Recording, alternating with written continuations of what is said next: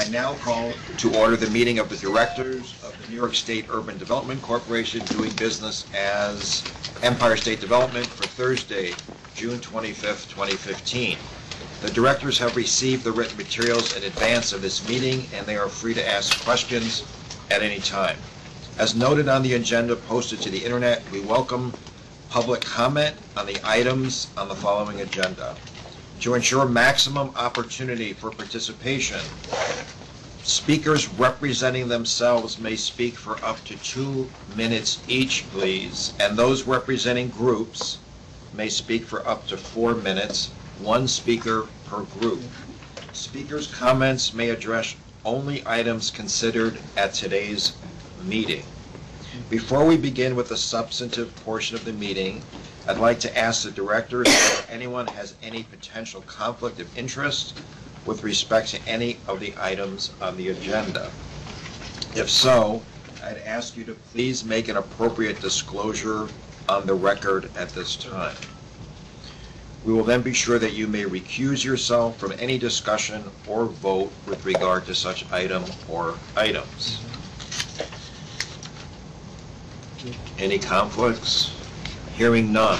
Thank you. Before calling, I'm going to now ask for if there are any questions or comments with respect to the minutes.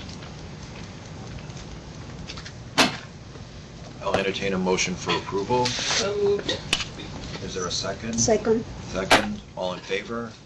Aye. Any opposed? Thank you. I'd like to note that Peter Bashar of New York City and Hilda Rosario Escher of Rochester were recently confirmed by the Senate as ESD directors. Mr. Bashar, with the late notice of his being a director, could not make it, but Ms. Escher is here, so welcome. We're glad to have you. Also, I want to introduce Mark Silver, who's with us today, representing the state's Department of Financial Services. Thank you for joining us. Thanks for having me. Yep. We are going to move the agenda slightly out of order. And I'd now like to call upon Richard Dorado, who will present the Brooklyn Bridge Park Civic and Land Use Improvement Project for your consideration. Thank you, Chairman. Today, the directors will be requested to consider the adoption of a proposed draft modification to the project's modified general project plan, or GPP, for the purposes of beginning the process for holding a public hearing and soliciting and collecting public testimony and written comment, which will be considered by the directors before taking further action regarding the proposed draft modification. The modification is requested by the Brooklyn Bridge Park Corporation, or BBP. BBP is a not-for-profit corporation established by the City of New York.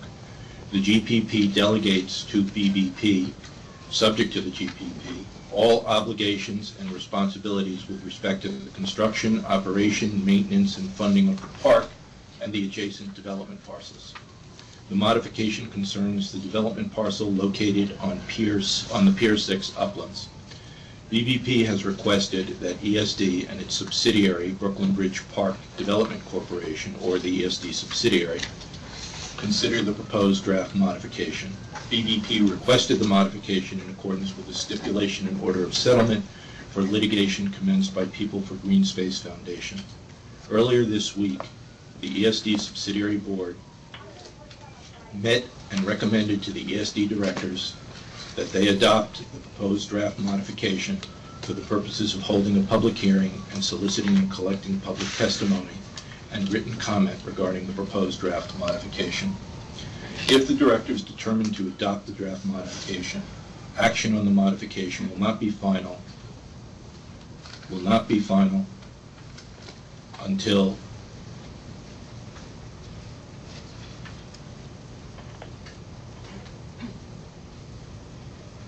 after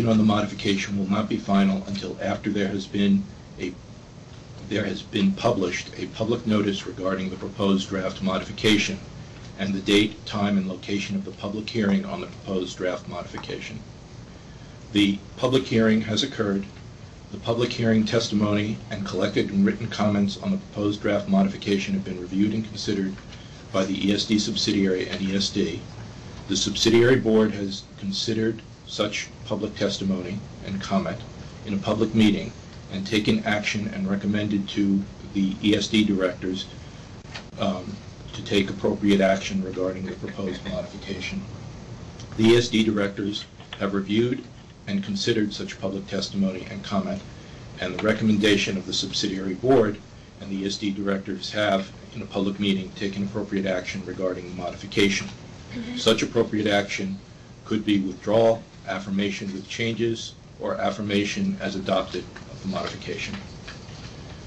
The proposed draft modification concerns the Pier 6 Uplands development parcel. The modification would retain the current GPP authorization for two buildings of up to 315 feet and 155 feet respectively, but instead of prescribing the number of units in each building, retain the maximum aggregate of units for both buildings at 430 units and allow the BBP board to determine within those limits the number and affordability of residential units and other characteristics of the building consistent with the technical memorandum dated November 18, 2014, prepared by ESD as lead agency in accordance with the State Environmental Quality Review Act.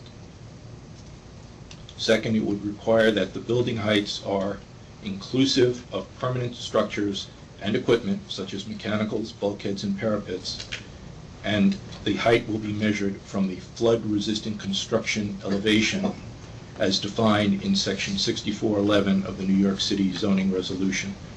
And three, it will amend the GPP with respect to the reference of the secondary loop road that currently exists on the uplands between Pier 5 and 6 and make clear that existence of the road is discretionary for BBP. ESD is the lead agency for the environmental review of the project, certified the project's final environmental impact statement, or FEIS, and adopted findings in accordance with the State Environmental Quality Review Act, or SEQR, when the GPP was first affirmed. ESD and BBP staff and their environmental consultants prepared the technical memorandum that is in the materials distributed to the directors and that is publicly available. The technical memorandum assessed whether the changes set forth in the proposed modification, new information, or other changes would result in any significant adverse impacts that were not adequately considered in the FEIS and the SEQR findings.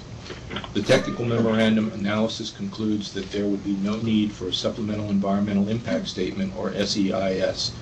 Therefore, staff recommends that the directors make a determination that no EIS is required in connection with the proposed modification of the GPP. The directors are now requested to, 1, adopt the proposed draft modification of the project's modified general project plan for the purposes of holding a public hearing and soliciting and collecting public comment on the proposed draft modification. 2, make a determination that no supplemental environmental impact statement is required in connection with the proposed modification. 3, authorize a public hearing with respect to the proposed draft modification. And 4, authorize all actions related to the foregoing. Thank you. Great, thanks. Let me start by asking the directors if they have any questions with respect to the presentation of the issue. Okay, we have a number of people who have joined us. Thank you for being here. We are going to give you the opportunity to make your statements. Comments on this item should fall within the guidelines of our time constraints, please. We have a lot of people here. So I'm just going to reiterate, it's 2 minutes for individual speakers and 4 minutes for those individuals representing an organization, 1 representative per group. I'd also like to stress this is not a Q&A session. Don't take that personally. It's an opportunity for you, those of you who wish to make comment, to do so. So Nicole Jordan will call up the individuals who have signed up to make comment. Ms. Jordan will also keep track of the time of those comments. Nicole, please begin. The first speaker is going to be from Senator Daniel Squadron's office, Nishana.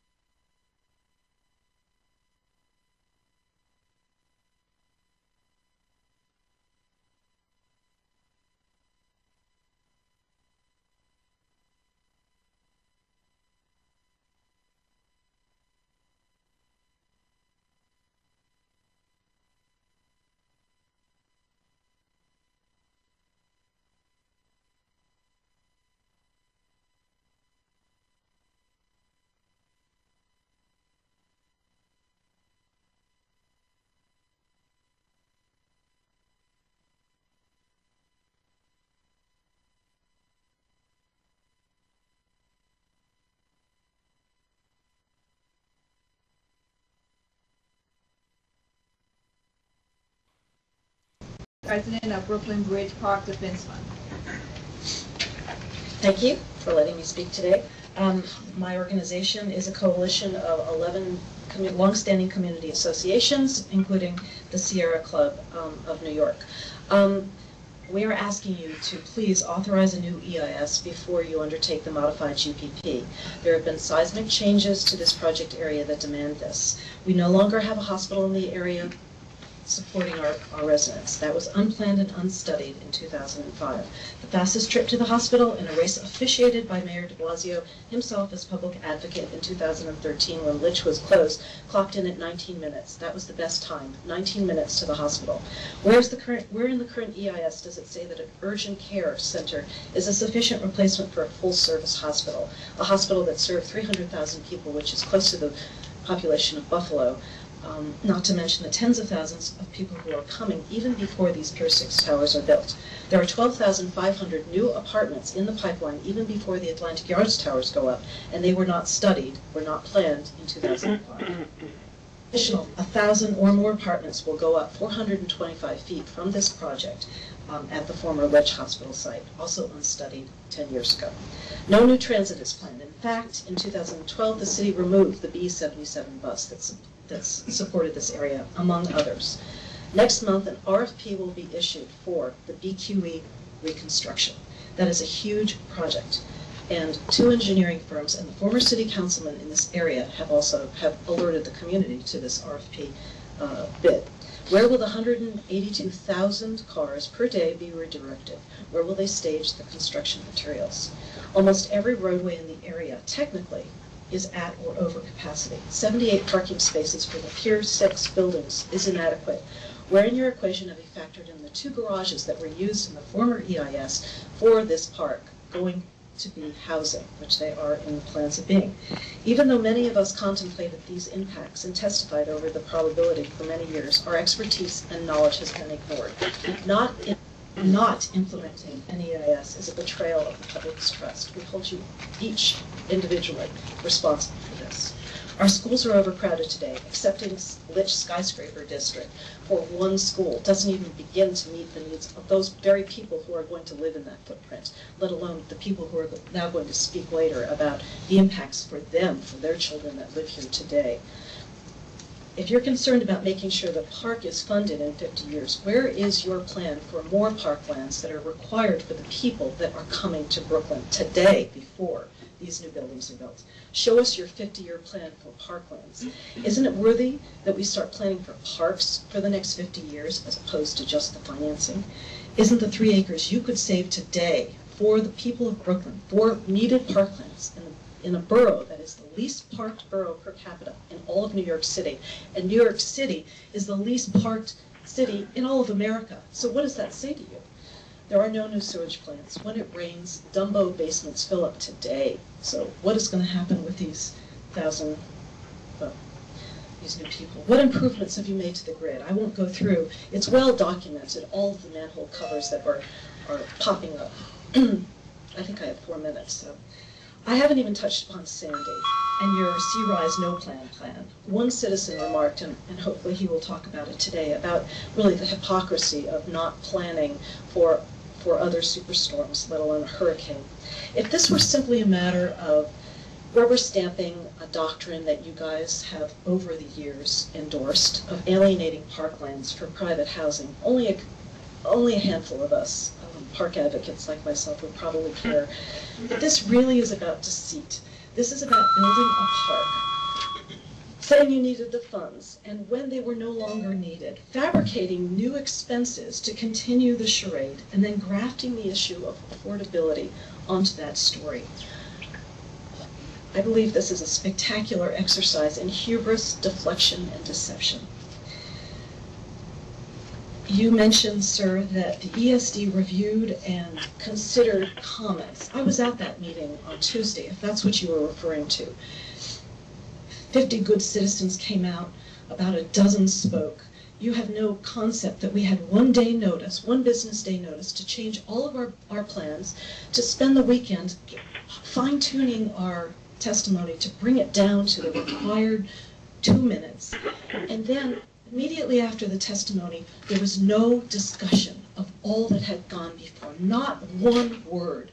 And then when I had the nerve to raise my hand and say, number one, 2 directors should have recused themselves. 2 directors who own property in this footprint and didn't recuse themselves. The chair did, thank goodness.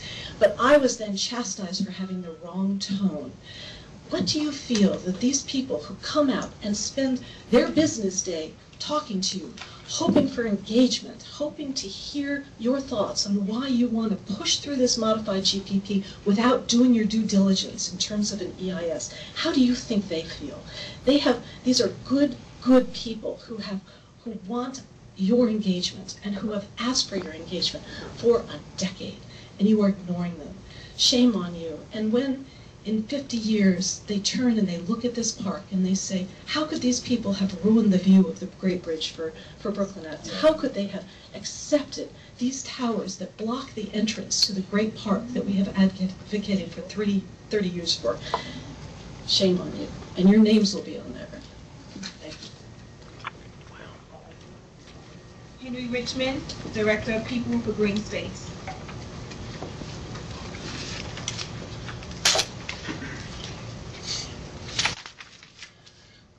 My name is Henry Richmond, the Director for People for Green Space. We are sympathetic to the need for affordable housing. However, this is a public park for everyone and about a fundamental commitment to minimize development in this park.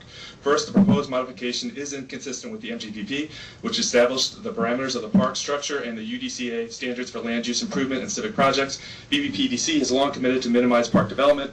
In her June 2006 affidavit in the BBP Defense Fund case, then President Wendy Leventer specifically promised the court that, as is explicitly stated in the GPP, BBPDC has committed to building the minimum development necessary to cover the park's maintenance and operations needs. If requests for proposals are issued for the development component, it becomes clear that market conditions will allow for less development to support the park's needs. The development program will be reduced accordingly. If the BBP can forego millions of dollars in revenue by including affordable housing in the Pier 6 development, then the scope of the development can and should be reduced. Look at the January 2006 MGPP, which is attached to the 2010 master ground lease with the Brooklyn Bridge Park Corporation.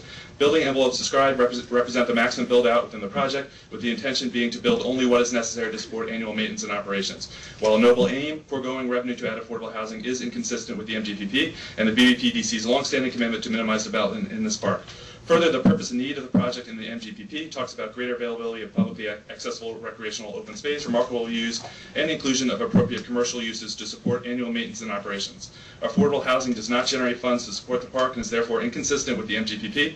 By taking away public park space and by blocking the remarkable views when the public enters the park, the unnecessary affordable component is inconsistent with the MGPP for this park. Second, if the BBP can forego millions of dollars in revenue by including affordable housing in the Pier 6 development, this is a substantial change in circumstances and constitutes newly discovered information since the 2005 FEIS issued more than a decade ago, such that the park's finances must be reevaluated in a SEIS to determine the necessity for the development of the Pier 6.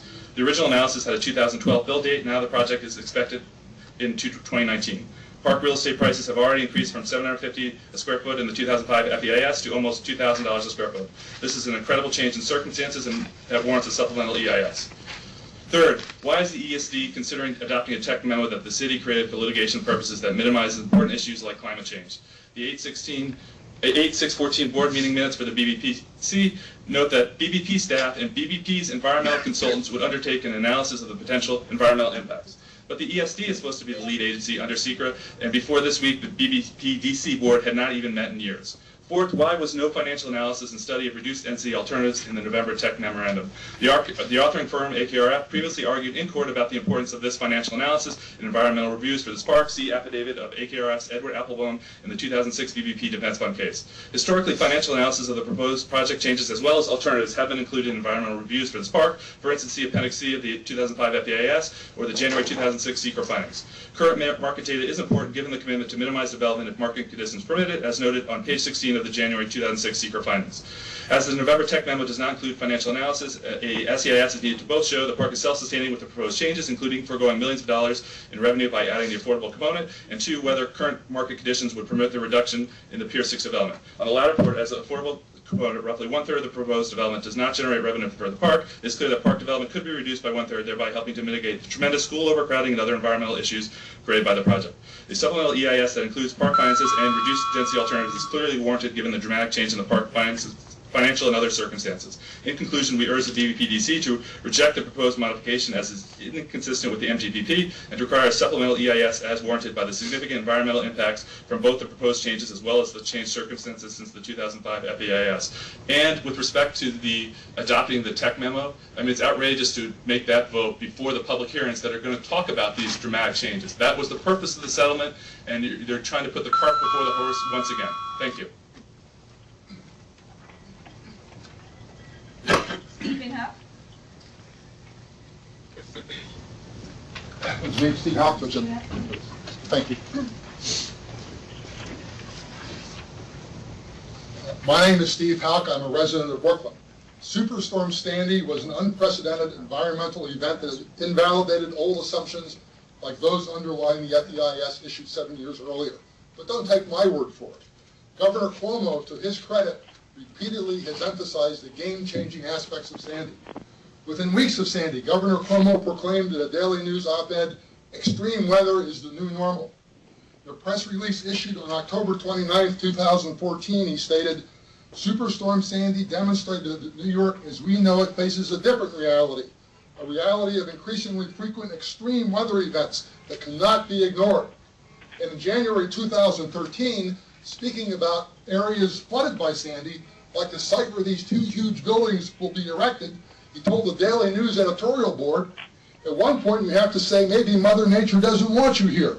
Maybe she's trying to tell you something." I wish I could do his Queen's accent, but I can't.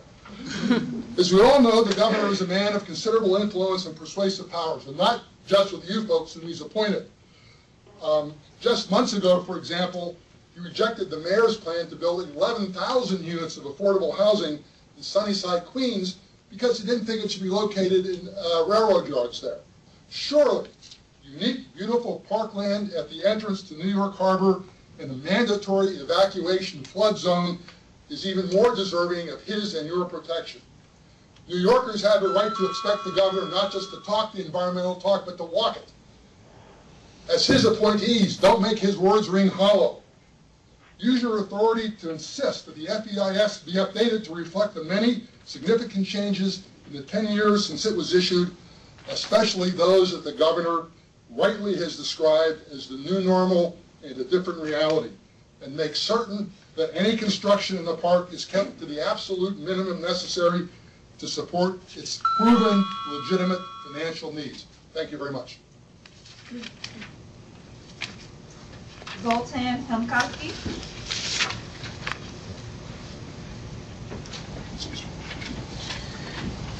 My name is Zoltan Helmkowski. I have lived in Brooklyn Heights for 21 years.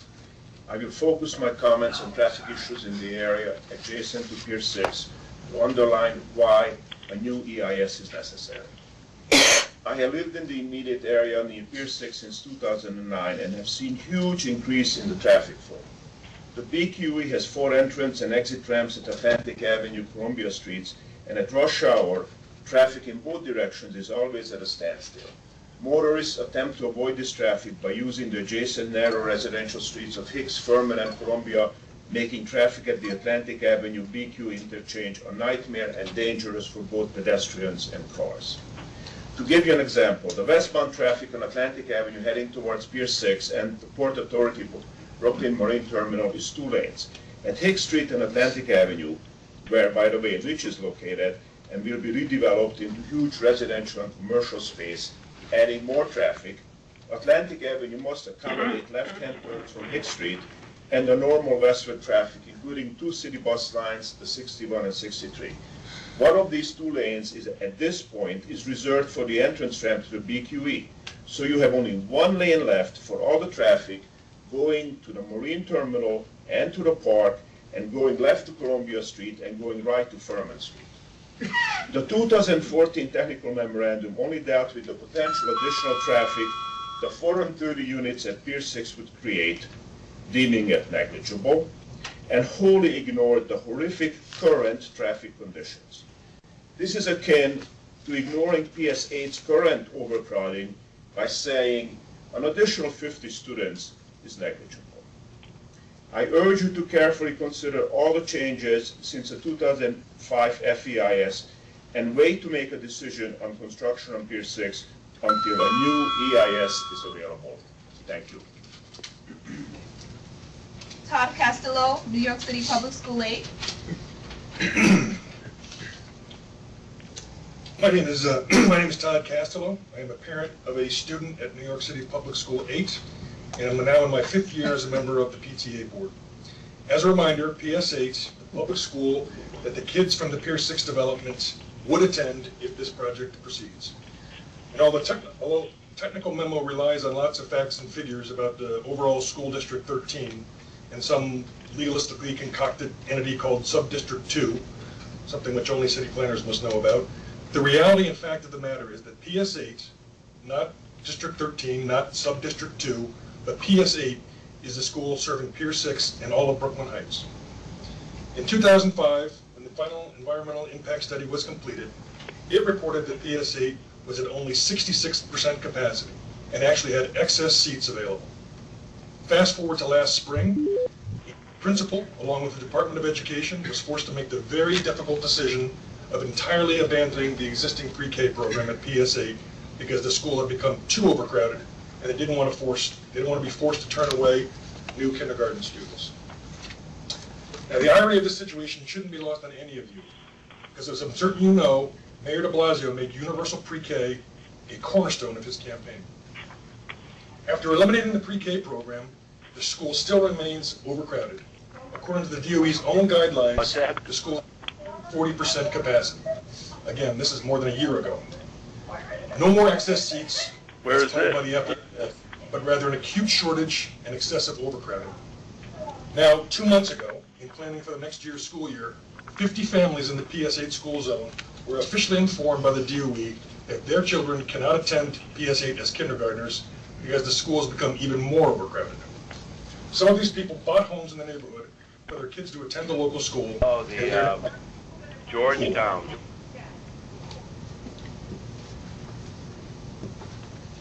To be sure, school overcrowding is a problem across all of New York City, but PS8 in particular is one of the most overcrowded schools in the entire city. And just look at the development being planned with absolute disregard for what it means to the school and the community. This school overcrowding problem can be traced almost directly to residential overdevelopment and near zero planning about the impact on local schools. Pier 6, like other projects, would only exacerbate the problem and do nothing to alleviate it. According to the DOE's own official numbers, Pier 6 alone would add another 125 elementary students to this local school. We just turned away 50 students this year. When Pier 6 is done, we turn away 175? Which families' kids will attend the local school and which won't? Like this year, it will be a lottery. And some family that's lived across the street from PS8 for a decade will be out of luck, just because we've crammed another 125 kids into the school zone. So the existing environmental study says the school is at 66% capacity, and as of last year, and the reality of the matter is the school is at 140% capacity and growing rapidly. This yawning disparity alone, by itself, never mind all the other factors which will be discussed today, is enough to require another environmental study. 140% capacity. Think about what that means for a child's education. Now think about what that means if there were a fire or some other kind of incident in that school. And think whether it makes just a little bit of sense to step back and consider the current situation regarding our schools. So as public servants, do the right thing and do another study. Jeffrey Smith.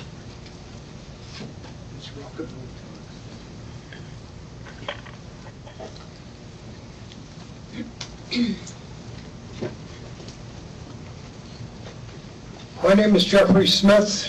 As you know, I'm a resident of Brooklyn Heights. I come to you today to once again plead that you stop, look, listen, and seriously consider this moment that we're at, and you're at. You know, in the many years that I've known business people and other financial interests in New York State, how many of them have taken their businesses and have taken their work and taken everything out of New York State. And in speaking to them over the last maybe 40-year period, It's always the same. It's not the taxes. It's not the deteriorating infrastructure. It's not any of that. It's the hopelessness in dealing with Albany and the hopelessness of dealing with the city and state. There's the feeling that it's not an open process. And whatever they say, no matter how logical and reasonable, like these people are saying, it's going to fall on deaf ears.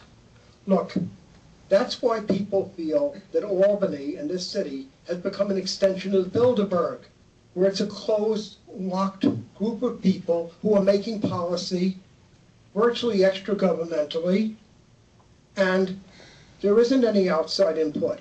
Well, what do you think that does? I'll tell you what it does. It drives the most intelligent, most valuable people out of this state.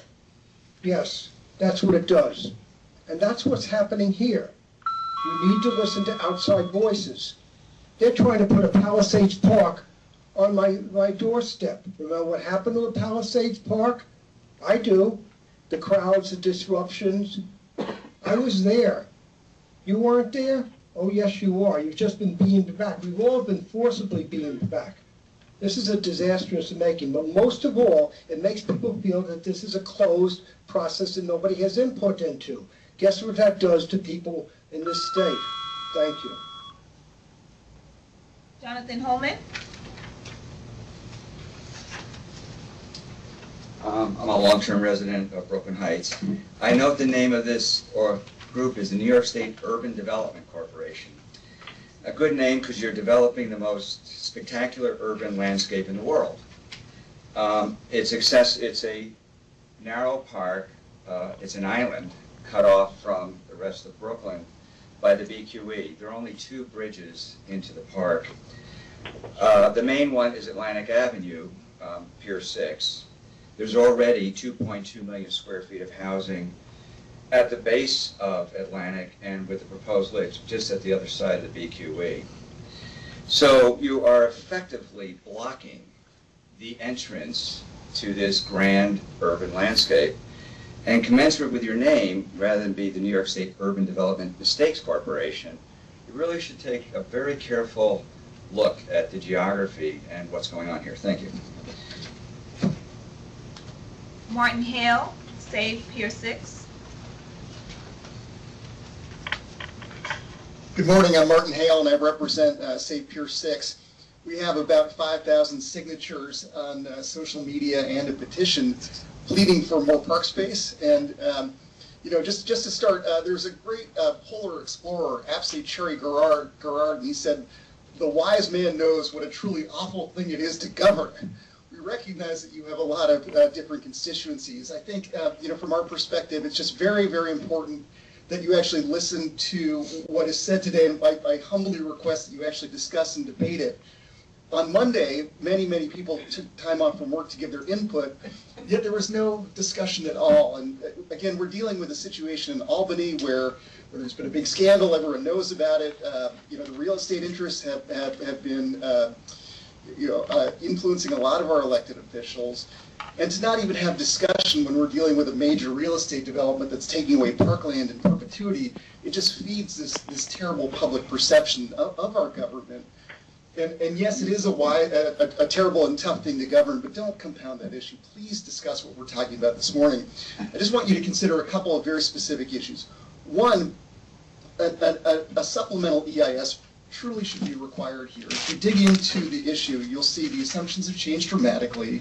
You'll see the tech memo was done by the city rather than by the state. Representing the state, I really think you're going to find when you dig into the legal issues with your general counsel, which I hope you'll do, you probably need a state-led tech memo. If I were a board member, I would seriously discuss that. Second, we've clearly had some very major changes in the area. How many of you have kids? If you just raise your hand, kids? Kids? Come on, guys. Anyone here have kids? Kids? No? Don't even want to raise your hands? Do you take them to parks? This is, our park space is getting ever more crowded and ever more scarce with the massive, massive development in Brooklyn. I suggest that a supplemental EIS or a tech memo should truly address the broader context of development, the broader context of school capacity, and keep in mind that there was a public commitment by our elected officials to minimize housing in the park. Going back on that commitment should be a really, really big deal, right? Because the whole community expected that. So I'm going to wrap this up, but in summary, we got about 5,000 signatures of people, and it transcends just, the people who live right next door. It's really people who love parks, use parks. It's people who are not happy with the influence of real estate on government. Please consider this. Thank you very much. Raphael Padron.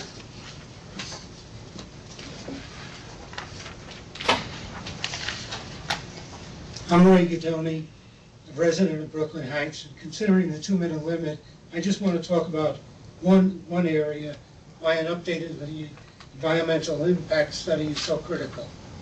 Proposed project changes and the dramatic changes in physical conditions in the neighboring areas since the 2005 final EIS require an updated or supplemental EIS. Increases in residential building in downtown Brooklyn, Brooklyn Heights, Dumbo, and the proposed Litch development in Cobbleville all lead to a needed increase in services in police, fire, traffic control, schools, and a variety of other items. The popularity of the One Brooklyn Bridge Park leads to a large visitor population, especially on weekends, and therefore to more required services. In addition to providing expanded services, we must consider the effects imposed upon the development requirements by using parkland, which is in a flood zone, and the probability of having another hurricane like Sandy. All these factors need to be considered in evaluating the impact of what has been and what is planned to be constructed in the park and the neighboring areas. The previous EIS is approximately 10 years old, and its basis, assumptions, and projections do not meet the current conditions. With all the changes in project conditions and timing, how can the existing EIS be used to project future needs and problems? Some personal comments. As a person trained in science, I can't understand why anyone would object to performing a new EIS and obtaining data more consistent with the vast changes that have occurred over the last 10 years. I would think an EIS is the kind of document that should come with a caution on it, best if used by a certain date, and that date shouldn't be 10 years in the future. I'm not claiming this is a novel idea because we do this for Local Law 11 and other regulations that must be updated periodically. I urge you to consider an updated EIS. Thank you. Alex Sash. Good morning, folks. This doesn't make any sense at all, building these buildings. You've heard from everyone here. We have major school overcrowdedness. We don't have a hospital. Traffic and security are major issues. We're in a floodplain. I mean, every fact just stacks up against common sense. So I don't really know what is leading everybody to ignore what's really at stake here. Is it financial? Is it the fact that nobody wants to go through with a new EIS? Is it that people don't want to revisit a decision that was made over 10 years ago? It just doesn't make sense to do this at all, especially when something is permanent. So I urge you, please, to really reconsider this. And I understand that a lot of these things just kind of get passed through. Really think about this. It really impacts the future of our community, our neighborhood, our parkland, our children, and our safety. And given Hurricane Sandy and the fact that, the reality is in, and we live in a world now where this is going to probably happen again. I lived down there at the time when Sandy hit, and it was a scary moment for all of us, and it's going to happen again. Why would you want to put these two monstrosities right in the floodplain? We live in a beautiful city. There are 5 boroughs. Spread it out. Get out there and, hit the rest of Brooklyn, Staten Island, Queens. Why build right into the same spot where everybody wants to go? And the fact is that you have people coming from all over the world and all over from Brooklyn who are enjoying this park. It already is so overcrowded. So I urge you, please, think about it. Don't just pass it through legislation, and really give it a second thought. Thank you so much. Anthony Manheim, Campaign for Brooklyn Bridge Park.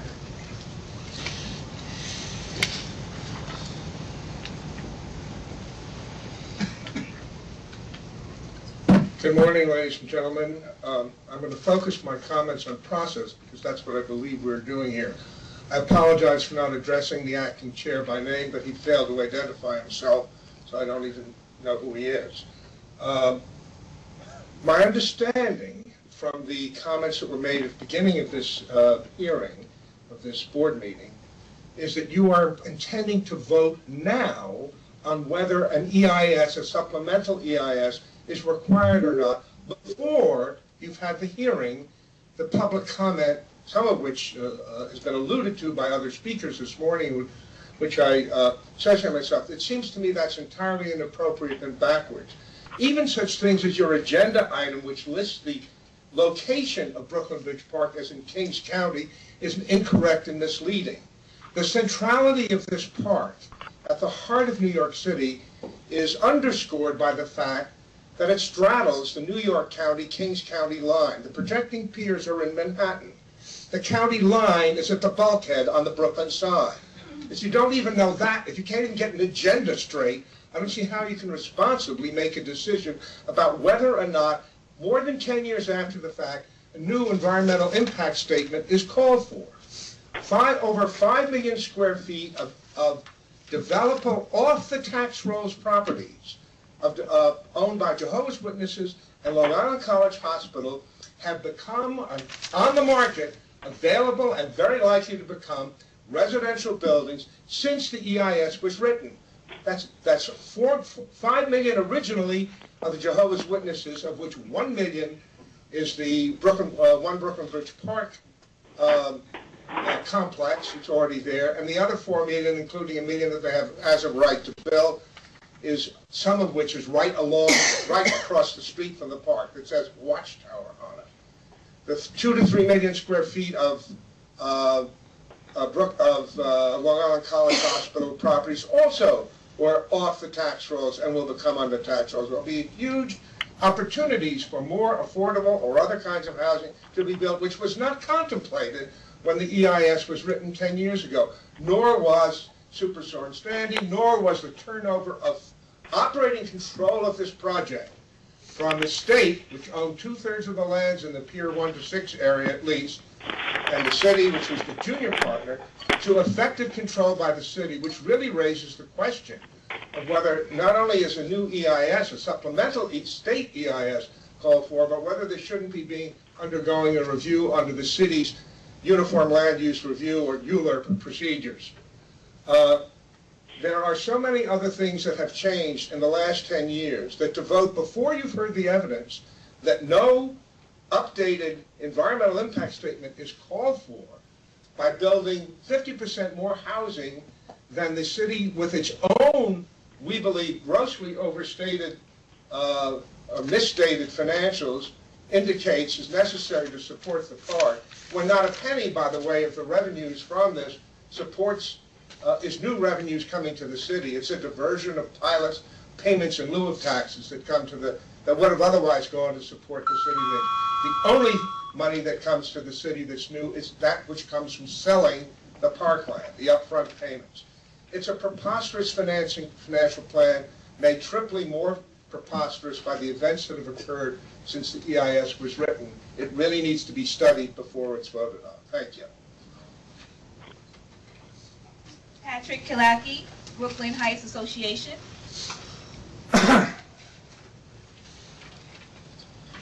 Good morning. I'm actually Tony's successor from 30 years ago, and he referred to, talked about process, but he was one of the originators who worked on the park to get us to where we are today, and that was based on public agreements, which are foundational and of course sacred to us, and really sacred to the public process of trust and decision making. I am the president, so I'm currently the president of the new president of the Brooklyn Heights Association, and I'm here speaking for the board and advocating on behalf of the community. And we do understand, as Zishan pointed out, that this is the start of a process, but the adoption of the tech memo sort of changes that significantly. So we because that is a significant decision. We're not just going into a process. So we respectfully request that you not approve the Park Corporation's proposed modification of the GPP because you simply lack sufficient information. You're not prepared to make that decision yet. The Park's General Project Plan, which received formal approval by this body in 2006, permitted only as much housing as necessary to support Brooklyn Bridge Park. And this was affirmed and discussed in a 2005 Brooklyn Bridge Legal Defense Fund case, where Judge Neipel wrote, respondents also noted that the GPP represents the maximum build-out within the project, and if market conditions allow for less development to support the park's needs, the development would be reduced accordingly. The facts of 2015 call this into question the economic necessity. Life has changed since 2006. And yet, through the language of the proposed modification, you're being asked to approve an action that allows the park to proceed with the maximum build-out. A yes vote on the modification will empower BBPC to build these 2 huge towers, even if not 1 cent is required. Public hearings, even those agreed to through the case with People for Green Space, cannot replace an obligation to respect and maintain such fundamental public agreements. The written materials accompanying the modification request contain 2 significant omissions. First, they do not inform you that you are violating these agreements and the judge's decision. And second, they do not provide you with the financial information required to make the decision. So again, we don't know where the numbers are. And at this time, BBPC has contracted with an independent financial analyst to evaluate the financial status of the park. So again, it's strange to be making this decision in advance of that. We also believe that the technical memorandum, again, as I said, presented was flawed because it fails to consider alternatives that have been made much more viable since 2005. And this doesn't even consider any of the various issues, schools, the flood zone, all the various issues that have changed so drastically in our community since 2005. So we urge you to take the following steps before even considering any modification of the GPP. Wait for the independent financial analyst. Compare the revenues from the Pier House and Empire Stores developments, 2 of the major developments. Compare them, what we currently know, to what was expected in 2005.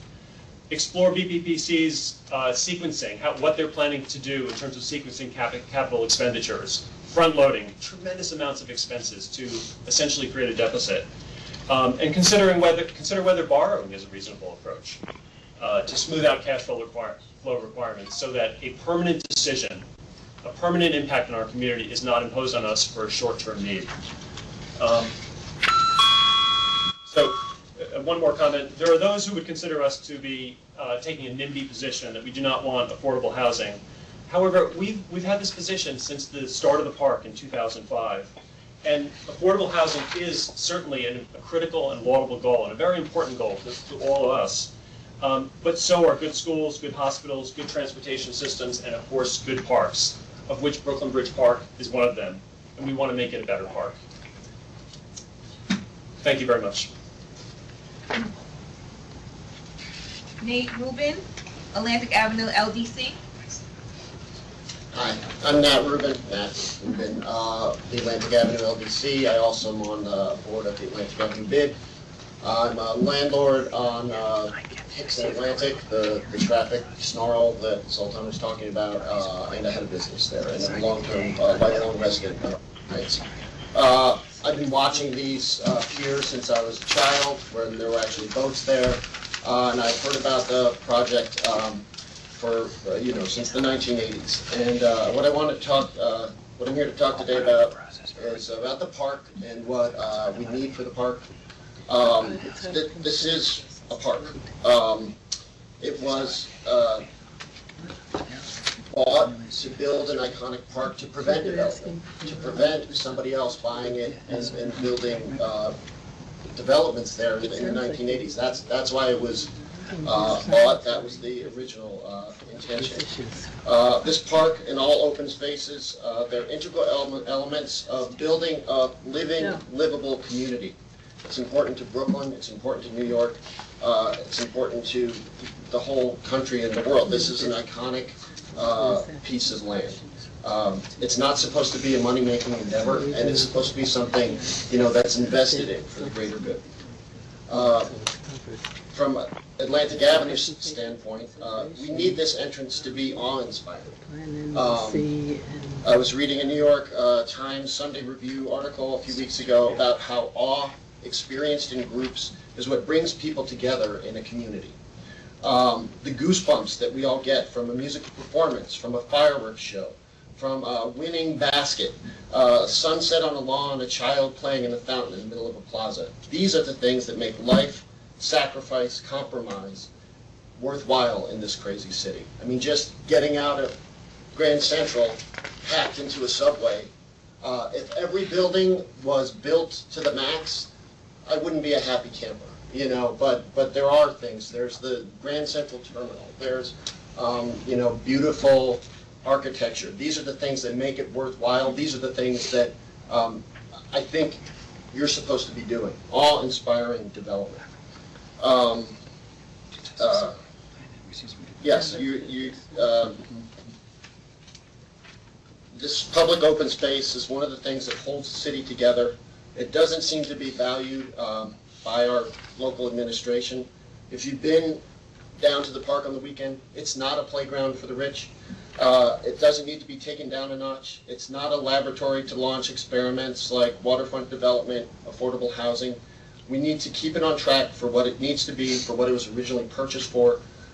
There's no need to rush to do it for political expediency, for fear of a market bubble. Every square inch of the park is needed. I mean, if you've been down there, it's a great park. I love the park. Regina, you guys, I love the park. I'll be at the pop-up pool later today. But every square inch is needed. If you look at the square footage of that space, you can imagine, another pop-up pool. You can imagine another volleyball court. You can imagine a million different things that are needed there. Every square inch is used. Every square inch is beautifully designed, and we just need more of it. There's no reason to have less of it. There's some kind of compromise or some kind of way to do it better, and we should be trying to do it better. You guys should be pushing to do it as great as it can be done, not just good enough. It's not an unsolvable financial puzzle. That's really your expertise, other people's expertise than mine, but I think we can all figure that out. It's not the 1980s. There's money out there. There's development out there. There's ways to do it. I just want to encourage you to build goosebumps. Build goosebumps out there. Don't look at building buildings. We got other people to do that. And the last thing is, we don't want to look back. Somebody said this before, but we don't want to look back and shake our heads. People are already shaking their heads about Pier 1. We don't want to have another mistake. Let's take our time. Let's do it right. Arthur Ford? Yes. Pass, okay. So then our final speaker will be Louise Matthews.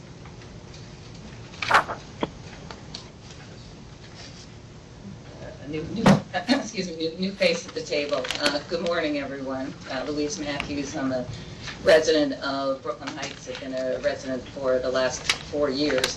Interestingly enough, I was one of the first consultants in 1997 who was hired by the Brooklyn Bridge Park Corporation to actually prepare an economic viability study. So I'm happy to say that 15, 16 years later, the park has been built. It's an absolutely resounding success and has exceeded any projections that we had in our study back in 1997. Interestingly enough, in 1997, I was on the board of Habitat for Humanity, and where the Brooklyn Bridge Park Corporation office is now, Habitat had their warehouse. So it was really, back in those days, it was the back of beyond. So I'm here this morning actually to support all the testimony of those who have spoken before me, that the world really has changed since 1997. The GPP has been modified. In 1997, there was no housing anticipated in the plan. The GPP has been modified to include housing, but as many of the speakers have said, the housing in the GPP was only to substantiate the whatever operating budget is necessary to maintain the park. So it's the whatever housing should be built, or if it's built, should really minimize. It should be minimized and only should be built to fund the park. Secondly, as everyone has stated this morning, the world has changed dramatically, and I'm a full supporter of updating the EIS. We need to really review the infrastructure, whether it's the roads, the schools, 140% overcrowding at PS8. And third, in terms of the height of the buildings, I'd really like the Park Corporation to really consider the height of the buildings and not marring the beautiful landscape for generations to come. Thank you.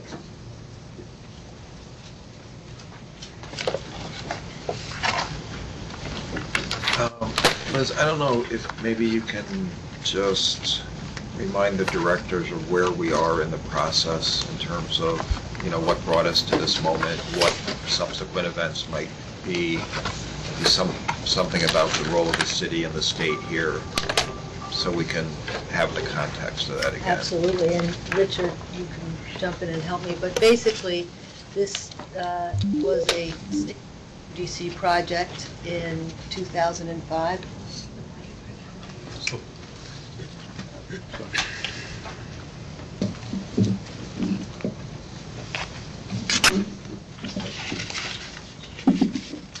This was a project that ESD, UDC had back in 2005, 2006, and we created the general project plan and still own the general project plan. It resulted from a transfer of property from the Port Authority to the city, to the state, and a consolidation with city property. And in 2009, I think it was, that we turned the project over to the city. And it is now based on an agreement between ESD and the city, a city-managed project. And Regina Myers is the president of the Brooklyn Bridge Park Corporation and president of the park. And we defer to the city to make the decisions about how to develop and advance the park and maintain the finances and manage the finances for the park. There was litigation involving Pier 6 after the city issued an RFP, and the case was settled about 2 months ago, and the settlement provided for the Brooklyn Bridge Park Corporation to consider, and for ESD to consider, a modification to the general project plan. The modification does basically three things. It, number one, reduces the envelope for the buildings that would go up on Pier 6 so that the mechanicals on the building would be included within the envelope of the building. It secondly defers to the city's Brooklyn Bridge Park Corporation any decisions about what the content of those buildings would be, whether they will include affordable housing, community facilities, and how many units will be allocated between the two buildings. And the third thing it does is it moves a road, allows for the movement of a road outside the building. The decisions about whether to build the buildings, whether there will be affordable housing, whether there will be community facilities in the buildings, are all to be made by the Brooklyn Bridge Park Corporation, consistent with our agreement with the city that this is a city-managed project. Have I left anything out or made? No, that was an excellent summary. Liz, thank you, directors, and Liz just asked me to provide a little bit of background on the park, since although this park used to be directed at ESD, many of the directors are new to the project. Just to fill you in on a little bit more history, this project was approved in 2005 by the ESD board and the BBPDC. subsidiary at that point as a state-led project. The BBPDC proceeded with starting to build the project, and since that time we've opened over 60% of the park on a phased basis. I'm happy to say this summer we'll be opening 10 more acres of open space. That open space is funded at first by Port Authority funds, $85 million, and the remainder, which at this point is over $200 million, has been supplied by the City of New York.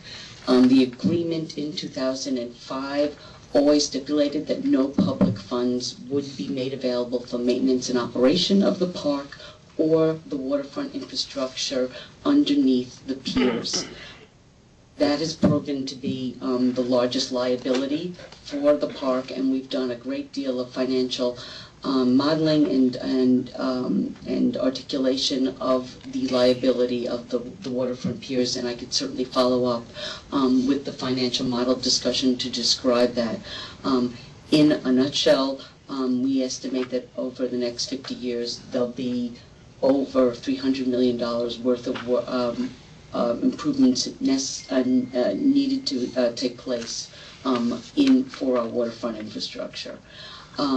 The development sites of the park are relegated to less than 10% of the project site. This was approved in 2005. Pier 6 is the last project site needed to move forward with this financial model. And at this point, as General Counsel mentioned, we are moving forward with a public process to consider these changes to the Brooklyn Bridge Park general project plan that would give the city-led organization the ability to make a decision about locating affordable housing in the last development site, about the height and the relationship with bulkheads, and then lastly about giving flexibility on the road system at Pier 6. So we look forward to the comment period that will ensue over the next period, and I'm happy to answer any other questions. So, and just one other, and Rachel can address the issue of the environmental impact statement, but if the board today votes to approve, I think it's a draft plan, we will issue a 30-day notice for a public hearing. The public hearing would take place in Brooklyn. There would be, ample opportunity for anybody who wanted to come and speak at that public hearing and address any aspect of this proposed modification.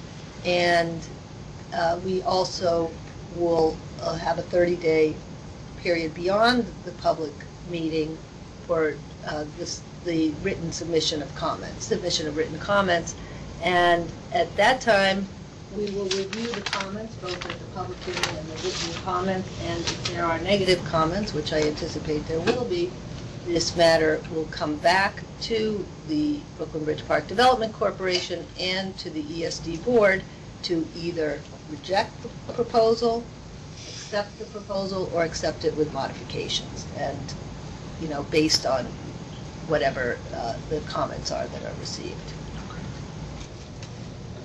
Any other questions from directors on this item for Regina or Liz? Do you want Rachel to Sure. address the environmental issues? Sure. I just wanted to explain the tech memo, the context of that review, the question of whether or not an SEIS is needed.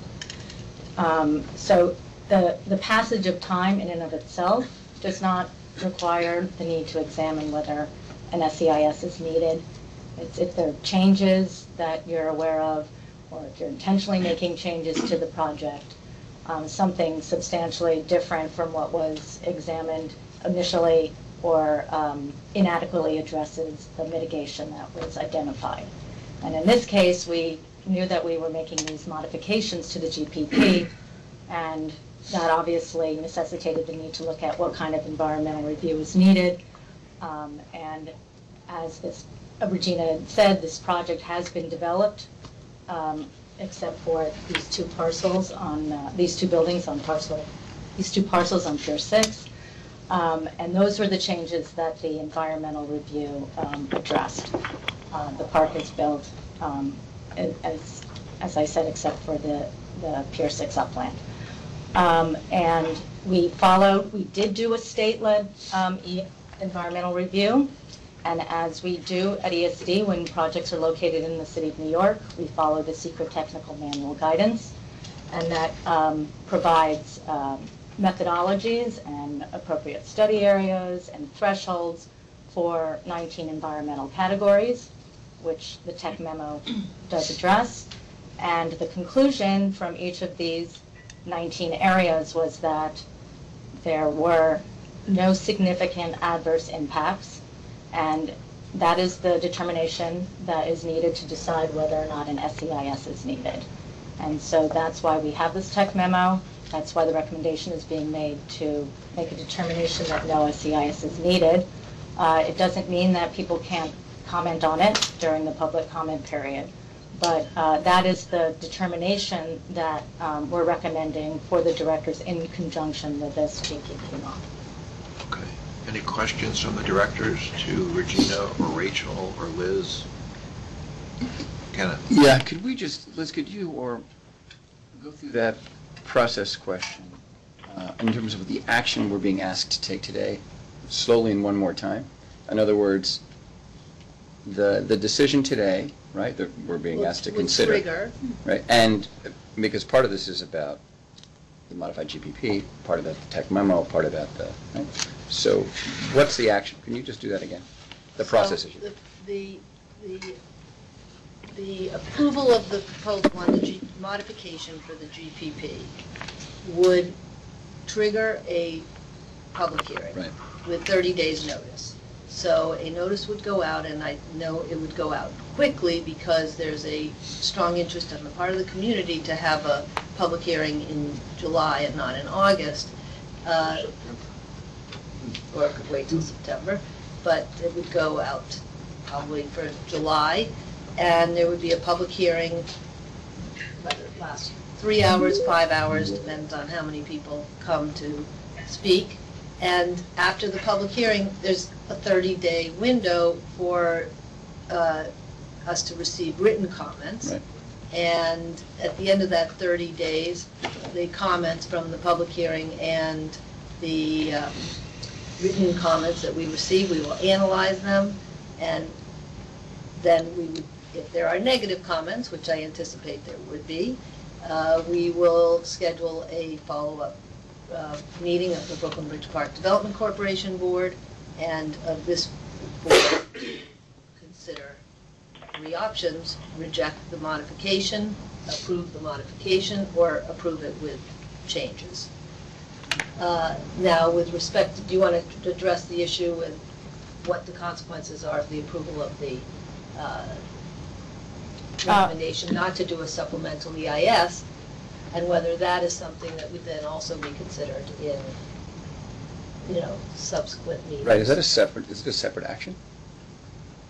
No, I think what you're thinking of is when we bring separately the certification of a final environmental impact statement. That's usually a standalone item because it is following, because the draft EIS certification is coupled with the draft GPP mod, and then they both go out for public comment, and then we have to certify the FEIS because you can't do that at the same time you adopt secret findings, and we adopt secret findings when we affirm a GPP. In this case, there's no draft EIS. It's the tech memo, and the tech memo has concluded that no SEIS is needed. So it doesn't necessarily need to go out for public comment the way a DEIS does, but we're certainly open to any comment that is made during the comment period regarding its adequacy, just because it's part of the public comment process. Yeah, but it seems from the testimony we've heard today that there are significant questions about the tech memo and the EIS. And I would assume that at the public hearing, that's going to be further amplified. So What I am wondering about is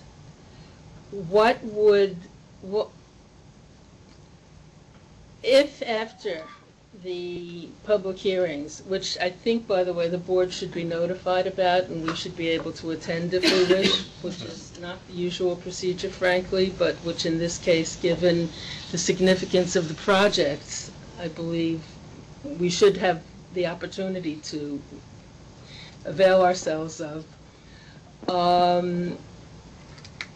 If it at that point appears to the board members that a supplementary EIS would be required, what would then be the process?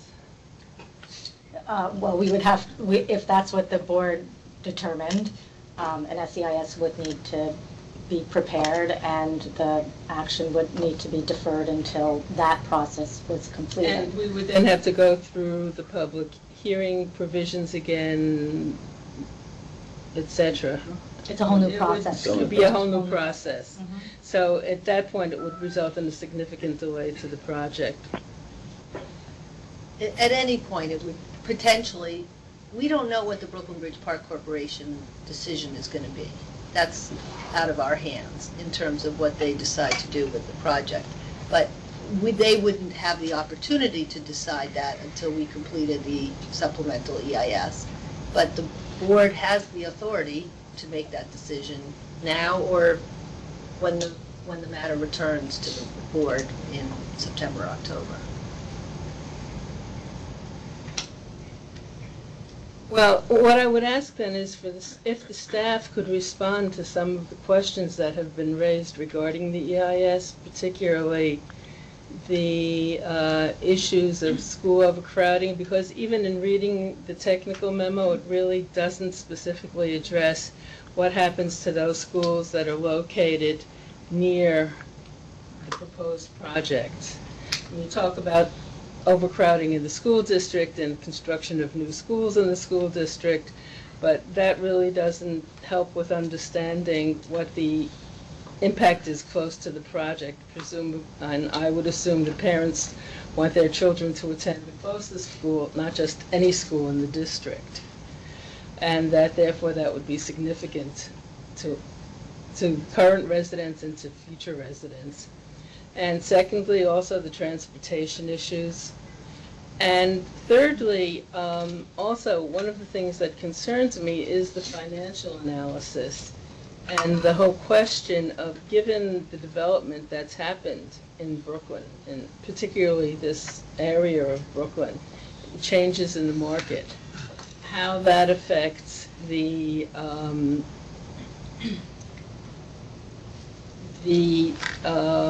size of the project, the need for the project, etc., if the point of the project is in fact only to facilitate support the maintenance and operations of the park.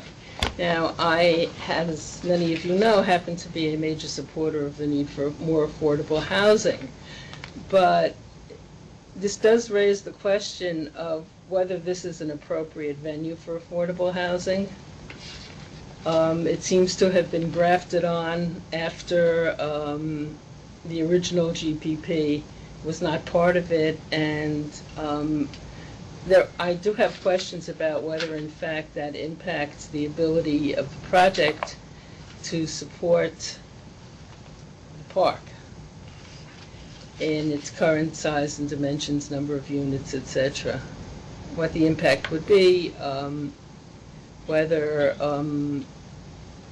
it could be made small, whether the project could be made smaller and still be financially viable and provide the support that's needed, etc., and therefore preserve a larger portion of the parkland. I can try to answer the schools and the transportation question, and I think Regina will do the last one. So, as I said, we follow the secret manual for methodologies for assessing potential impacts on all the categories. Following that methodology for schools, we looked at the sub-district. We worked with the SEA and the Department of Education in identifying where they are, well, according to whatever capital plan is applicable, where they are allotting resources or constructing new schools, using their projections. And as the tech memo describes, there is a combination of whether or not you're reaching over 100% capacity in your collective elementary and intermediate schools, combined with a 5% or more increase. But that's in the entire district? In the sub-district? Which is 8 schools, right? Yeah. And how large is the sub-district just geographically, and how does it relate to the project? David, can you I'm not asking for the square mileage. I'm just trying to get an idea of, are we talking? What? It's about 2 or 3 neighborhoods combined. It's Brooklyn Heights, Vinegar Hill. That's okay. So it's not just the immediate neighborhood. There's 2, and only 2, sub-districts within the entire school district. So you're talking about not one school, you're talking about half the school district. So I think that is a flawed analysis, because you're building a building next to a school, not spread out over a sub-district. And the fact that the technical memo guidelines require that this specific project reach 5% over capacity, that is an insane rule, because there's 18 projects going on. And this one does 4%, this other one does 4%, this other one does 4%. They all meet the guidelines, but they add 30% to the school. Is that accurate? Is that an accurate assessment? What we're required to do is to look at the study area that encompasses. But just in the context of this one project, not in... Well, you take into consideration the background condition as well. And so that's why you have a study area, and you have a build year, and the build year for this project is 2018. And so we looked at what other projects would be online in 2018 for this prescribed study area. And this is how every environmental review and EIS is done in New York City. And that's what we ascribe to. Sir, could I just comment that, I'm just trying to keep an orderly meeting here. Everyone has had a lot of time. We've been really patient with everybody to make comment. You're hearing lots of discussion here at the table. And so I'm really reluctant to just let the process go. Yes, Kenneth? Rachel, there's just a little more on the tech memo. So the tech memo is the basis for the staff recommendation that no SEIS is required, correct? And just so we as directors get a little more sort of story behind the tech memo, it's from November 14th, right? AKRF did it? Mm-hmm. Because I was struck that more speakers didn't refer specifically to it, but to broader EIS issues. Just again, so we have a record of it. When was it made public, and how much have you know? It was made public in November. In November, so people have had plenty of time. Good. It's important in terms of right. I just want that to be clear that in terms of transparency and sharing this, that obviously it's a public document and people have had a chance to review it. I do have a couple of questions about it, like Joyce does, and I suspect there'll be lots of discussion about it at the upcoming hearings and beyond. And I guess, Regina, you can help with this, or sorry, not to put you on the spot, but Rachel could help with this.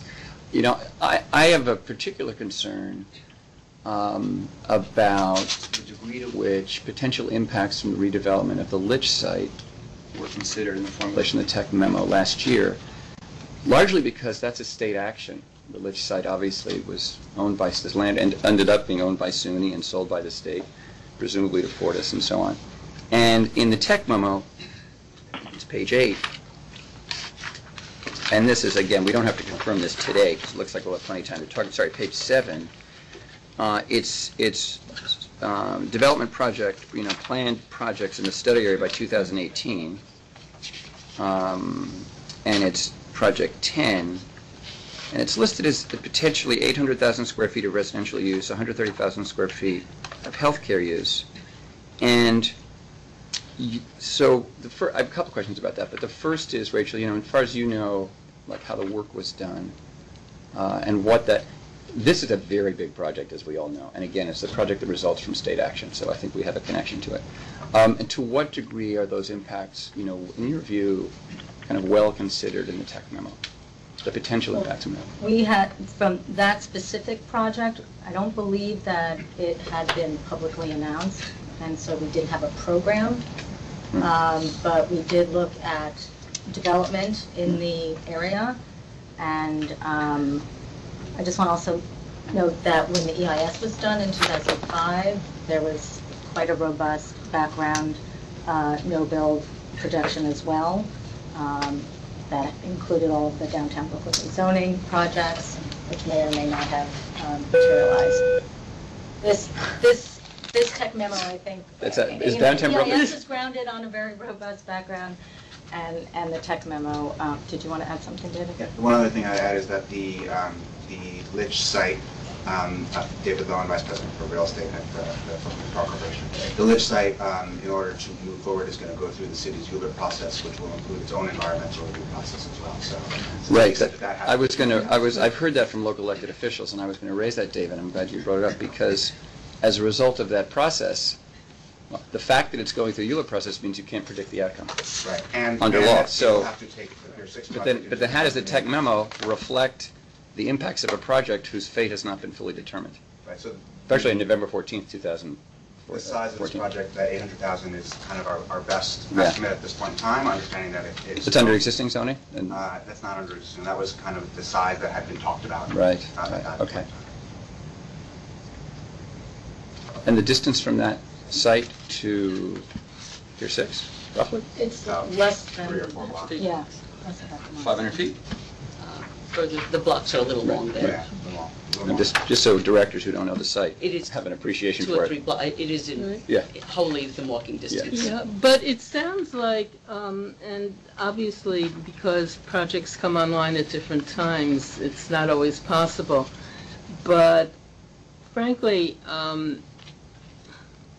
given my experience of real estate development in the city and also affordable housing development in the city, there is sometimes, and I'm not criticizing a particular administration because my experience spans a number of administrations, but there is a tendency to look at projects one by one rather than the totality. And that particularly when you're dealing with projects of this size, and the Brooklyn Bridge project is not a huge project by real estate residential development standards, but nevertheless a significant size and also a significant impact on the park. That the totality of the projected development needs to be taken into account when investigating and when evaluating the environmental impact of the project. I think that's the intent of doing the no-build projections. That's trying to capture everything, whether it's an as-of-right project or subject to its own environmental review. The limitations to that are that we can only include those projects that have plans. I don't think I answered your transportation question. No. Again, we followed the secret technical manual. The manual provides levels of screening to determine whether or not you have to advance to the next level of screening for analysis.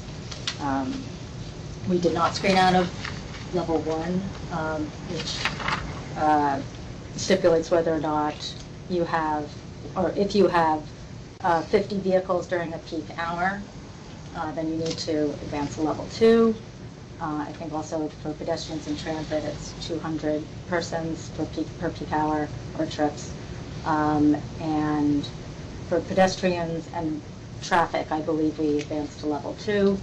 And then at level 2, it's if you're generating 50 vehicles during any given intersection. And we screened out of that, and so no additional analysis was needed. And as I said, the balance of the project was already analyzed in an EIS, so its traffic and all of the overall project traffic has been analyzed, and we, had mitigation in place for that when it was all disclosed in 2005. And that takes into account also the impact on public transportation. Correct. It's pedestrians, vehicles, which includes trucks, taxis, everything, and subway and bus. I'm not advocating for new subway lines, but Oh, go ahead. it's been done. It's been done. I mean, you can do it for the far west side. I mean, why can't you do it? I shouldn't even say that. I mentioned the highway. And Director, the one thing I'd add on the transportation is the park as the local entity. We have a loop road that actually surrounds both this project site and the adjacent building, and we are fine-tuning the traffic patterns upon the recommendations of Sam Schwartz. We engaged them last fall, and in coordination with New York City DOT, and we're actually making some of those improvements today. They will be performed as a pilot project, and we will have the opportunity to readdress the results of those, since this summer is the high peak season, when we get back to you after the hearing. So I'm looking forward to the results of this. There were certainly many comments we heard from local residents about especially queuing to some of the public features of the park, and we're working very hard to make those changes on an interim basis and to assess them. We'll be back to you with that assessment, and I'm happy that it's happening, honestly, just the week before July 4th, so the timing actually works very well for the assessment. You did have questions about the financial model that I also wanted to address again. As I mentioned, the overall projections for our park are based on a 50-year model of making sure that this is a self-sustaining park over the long time, given the very large liability of the waterfront infrastructure. We have a very in-depth analysis of this that I'll forward to you. It takes about a half hour to go through. We take this liability incredibly seriously, and I think in light of other major decisions about other waterfronts in New York City, this has very big context that we understand. The other thing I would say, because it is true that the project did not initially have affordable housing when it was initially conceived. The market has changed in Brooklyn, as the directors have noted as well. We are very proud that this public project can now also include affordable housing, given the strength in the market at this moment, and that the very large amount of public support that this site has received, the idea that it can address this second public policy goal, is the direction of this city-led park at this point. It is, though, very important to note that the finances of the park, in terms of the long-term sustainability, require development at Pier 6, and that is what the financial model discussion concludes.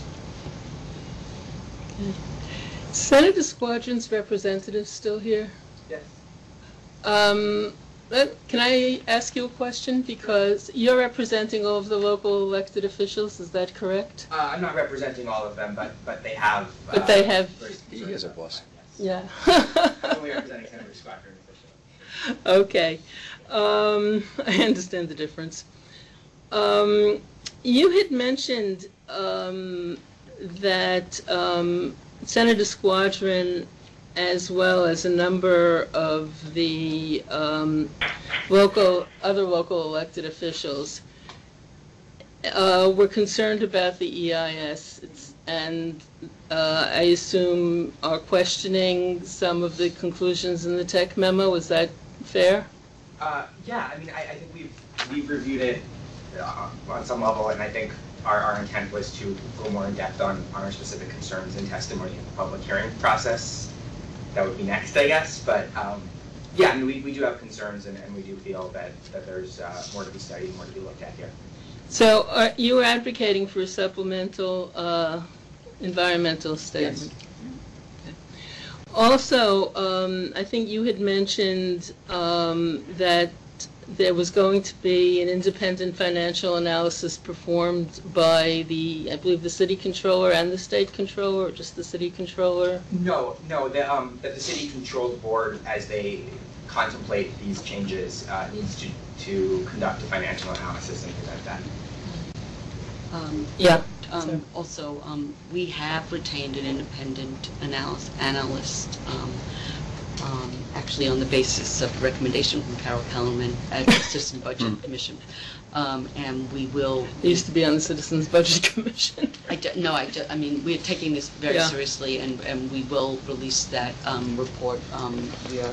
We have engaged her several months ago, and we hope to have a report for your review. I'm sorry, let me quickly go back just to the school overcrowding issue, Rachel, and the degree to which it's captured in your view in the tech memo. Because you made me think about downtown Brooklyn development a second ago. In other words, not really it's adjacent to the park per se, but one of the speakers referenced PS8, and as I recall, PS8 serves downtown Brooklyn. It serves the public housing, Whitman, Ingersoll, Farragut, and beyond. It's not just a Brooklyn Heights school by any means. And so the subject has 8 elementary schools that are at 98% capacity. But how much of that, and so in a way there's a good story here, which is lots of families and lots of kids and schools that are doing well and so on. But how much of that dramatic growth in enrollment in those schools in the sub-district or the broader District 13 has come from all the downtown Brooklyn redevelopment, which was largely envisioned originally to be commercial, as we all know, and is really largely at this point residential.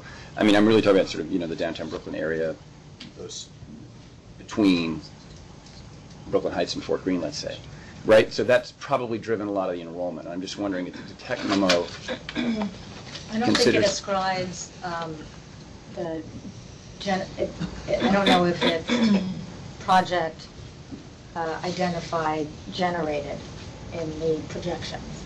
So, I mean, we could go and look at the SEA projections and see if we can break it out for you that way. The SEA, right, the SEA does the enrollment projections, right? I'm just saying, because there's so much ongoing residential construction in downtown Brooklyn, that we all know, and this agency's had a part in some of the projects anyway. There's a lot, as we sit here, right, there's more and more residential construction going on that will ideally, one hopes, lead to families and children, and so the findings in the tech memo about those 8 schools that are at 98% today. Again, I don't know. I'm probably not asking the question well. No, I understand what you're saying. I can tell you what we're generating and what that contributes. Those numbers I can give you. Right. Where those other projections come from and where they're attributed to, we have to go back to the data. Right. In other words, in order to have a finding of sort of no effect, there's an assumption that you're at 98% today. We're at 98% today in that sub-district, and over 100%, one speaker alleged, at PSA in particular. But to say that there's no significant effect caused by this project is based on an assumption of all the other forces that drive kids to those schools. That's all, right? Well, it's based on the data that we have for what we know the project is responsible for, based on projections that the SEA provide for that period in the capital plan, based on where they've identified additional resources or capital projects. And sure, because they could be building other schools as well, right? Or whatever, and that period could go beyond when our build year is even. So. Right. Right. Okay, I'll make a comment. Let me suggest that we've talked at length here. Liz, on 2 occasions you have now laid out what the next steps are if the board approved this resolution. We've not talked about the consequences if the board does not approve the resolution. And just so for everyone's understanding, maybe you could discuss what the implications of not approving the resolution are, because we've talked at some length on, what happens, what gets triggered if we do approve the resolution. Okay, so we talked about the 3 essential elements of the change in the proposed modification. A slight reduction in the height of the two buildings to the extent that the mechanicals would be included in the envelope. Second, the outer road, and third, deferring decisions about what the composition of those two buildings would be, deferring those to the Brooklyn Bridge Park Corporation. If we don't do that, we have the language in the general project plan would continue as it is now, and I can read that to you. It says one building would be approximately 315 feet in height and have up to 290 units. The other building would be approximately 155 feet in height and could contain up to 140 units. This building could possibly include a ground floor retail, uses. So the Brooklyn Bridge Park Corporation can make whatever decisions they make about the building of those two buildings within those confines. But just for clarification, I understand that the modifications that we would be recommending only deal with the height of the building, the composition of the residence, and the loop road. The problem that I think we're having is that our responsibility is regarding the environmental impact statement. That's what we're responsible for, and for assuring that the statement itself is adequate and adequately analyzes the impact of the project. And so I think that my problem, frankly, is with the EIS and with the tech memo, and not so much with the modifications per se. I mean, I understand, obviously, that there was a dispute over what the actual maximum height of the building was and whether the mechanical should be included, and that's an important issue in and of itself. But unfortunately, it seems to let this project proceed on this basis, and just saying, okay, we are recommending the modifications, we're allowing the development corporation to go ahead and make the changes in those, to make those modifications. It unfortunately also has, or implies, an approval of the tech memo and the fact that we're using a 10-year-old EIS here, which I have hesitations about. And I'm also concerned that letting the project proceed at this point would simply result in kicking the can down the road, as they say at the federal level, and that this is only going to come back to bite us later on when these issues come up again. After the public hearing, which is going to raise a lot of these issues also. And I'm just really, frankly, ambivalent about what the best course of action is today. The best course of action for us to take. If we don't, I'm sorry, if we don't take action today, there'll be no public hearing, there'll be no further comment or opportunity for comment. This is just to give an opportunity to open the public comment period to go forward. Okay, but does the modifications that are being requested or that are being considered, that's what triggered the tech memo, correct? And the revised, the relooking or the reexamination of the EIS? But could I, Joyce, try to put an asterisk or Please, a footnote on your observation? If we do approve the recommendation before us this morning, to Richard's point, we initiate a process of what will be, I think, significant public comment, 30-day periods before and after, and the whole matter comes back to us. Well, it goes back to the corporation board, right? No, because Brooklyn Bridge Park Development Corporation. Okay, right. It comes back to us, because I'm just thinking about other actions like this where we've had this, Atlantic Yards and other issues that's worked the same way. So it comes back to us, Joyce, right? Right. In some month's time with probably, as you say, we can go to the hearings, but with all of that public comment about this, including, I suspect, voluminous comment on the question of is an SEIS required or not, is the tech memo sufficient to justify not requiring it?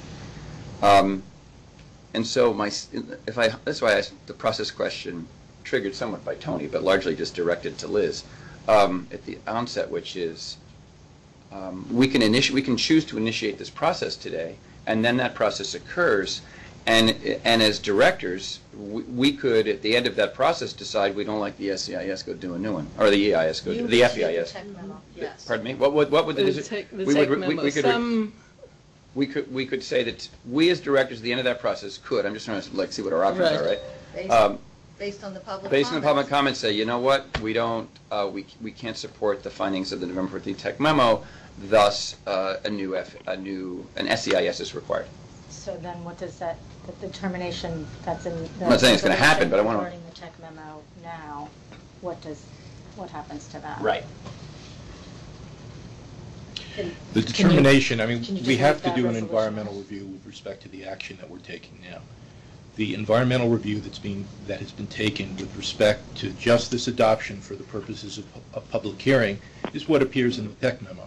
If at the end of the process the board finds that is insufficient, they can require whatever further environmental review they would prefer.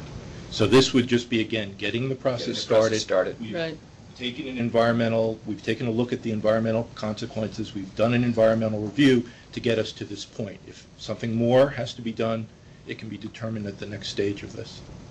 And that's including, for example, a new tech memo to replace the, I mean, technically, right? You could say, right, but I mean, there are options at the end of the process, or it's just green light, go, everything's fine, or it could be, there's some concerns with, again, based on input from the public comment period, with some of the findings or some of the methodology, or whatever, with the tech memo of November 14th, go do a new one, or there's significant concerns, go do an SEIS.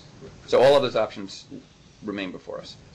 Just as the litigant that led to this, the problem that puts on the community is that would likely be a court challenge of the tech memo. And so if you adopt the tech memo, then that forces people to challenge it in court if it's going to stand, and that process we'd rather not have that happen. So if there's a way not to adopt the tech memo, then you avoid putting this back in court again, which is, it should be through the public process.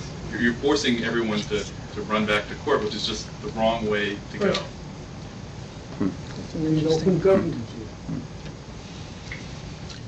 The tech memo, I guess I'll repeat myself, the tech memo is the environmental review that is done at this time. The information that we have, the application of the seeker manual as performed in the tech memo is what we have. At this point, that's the environmental review that is available to us to go forward to adopt the modification solely for the purpose of public comment. That's where we are at this point with respect to this. Let me ask the directors, because we've all spent a lot of time on this. It's an important item. We appreciate all the public input and participation and all the time and effort by the directors and discussion around the table. Do we have enough information, or are there more questions from the directors before we consider the resolution, which was now read 2 hours ago? So can we, people are free to vote how they choose, but are you comfortable that we call this motion one way or the other, or do you have more questions that you want to ask? Liz was about to make a clarifying point. Director Miller asked a question about why we prepared the tech memo, and I just wanted to make sure we're clear on the record that it wasn't prepared based on this modification. It was prepared in November before we considered the modification. It was prepared based on responses that the park got from the RFP for the two proposals. So in consideration of what would be approved, what could be the range of possibilities for development on those two parcels, the tech memo was constructed to address those. It was also prepared in connection with a judge's order, in connection with a temporary restraining order on the ability of staff to consider any of the proposals, the ability of BVP staff to consider the proposals that had been brought by in connection with the RFP process. I mean, I think we, as a authority, have acted responsibly throughout this process. So are there more questions? Yeah, I just want, on clarification, at the public hearing, the implication has been that public comments can cover any of the issues that the public sees fit to question or address. It's not limited to just the modifications. Is that correct? Well, that is the purpose of the hearing, right? The purpose of the hearing is to take comment on the modification. If someone wants to speak on some other topic, they'll get the allotted time and be able to speak. So they'll be free to do it. They won't be... I think the distinction I was trying to make was when you prepare a draft environmental impact statement, you are required to have it subject to public review. And then the public review that results from that needs to be documented in a final environmental impact statement. But for things like environmental assessments or things like tech memos, there's not the requirement to do that. But that's why I said the tech memo could be the subject of public comment during our comment period as well. We're not But it's not required. No, that's fine. I just wanted to be the reassurance that, in fact, if members of the public or the elected officials wanted to comment on something that was not directly related to the modifications themselves, but broader, Such as the tech memo. such as the tech memo, right, that they would be allowed to do so. That's all. Okay. Well, thank you all for the extensive conversation on this. Is there a motion to... Otherwise... Sorry. Is there a motion to approve the resolution read by Mr. Dorado some time ago? The directors, is there a motion to approve? One of the directors makes the motion. No? Yes. Is there a second? Thank you. All in favor? Aye. Any opposed? Thank everyone for their participation coming to ESD.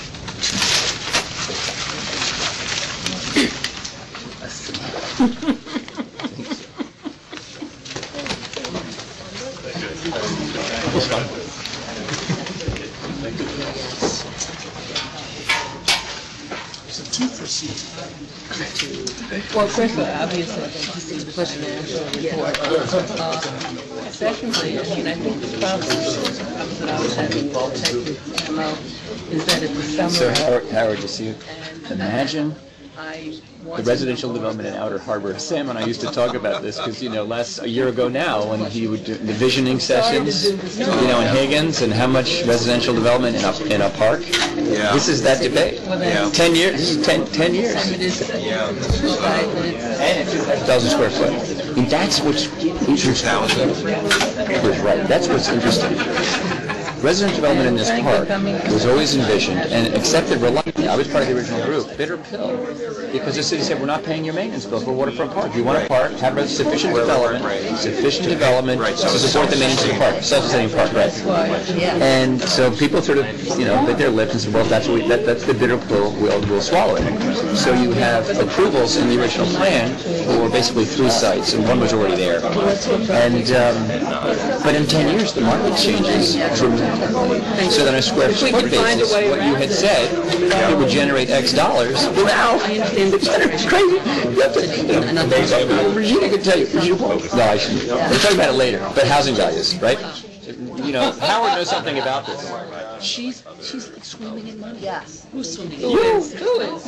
I'm swimming in the fact that the maritime infrastructure is not I built know. until 30. You are swimming in expenses, in bills. You're swimming in bills. That's the thing. So in this heightened market, not only has the housing prices escalated, So have your maintenance costs. but the construction has gone from $700 a foot in concrete to $1,100. That's amazing. So those are the things that we're balancing, and so that's not going away. One of the questions I had, which I didn't want to raise, was about the sewage and the water disposal, the whole question of the gray water, the fact that they're not presenting any kind of systems to deal with it. In other words, they're following the building code, but they're not going beyond the building code. Discussion's being picked up on the phone and probably Well, webcast.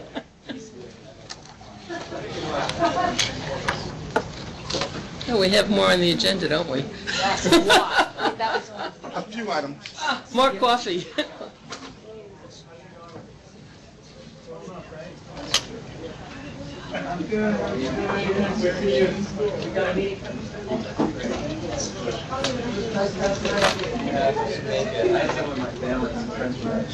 there a good turnout?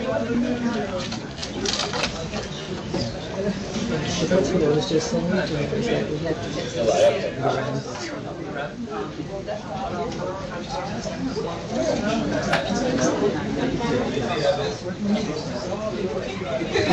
What's going on?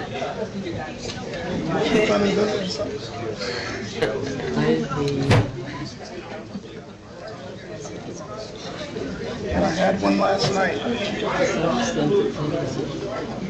projected financials, but the actual financials for projects.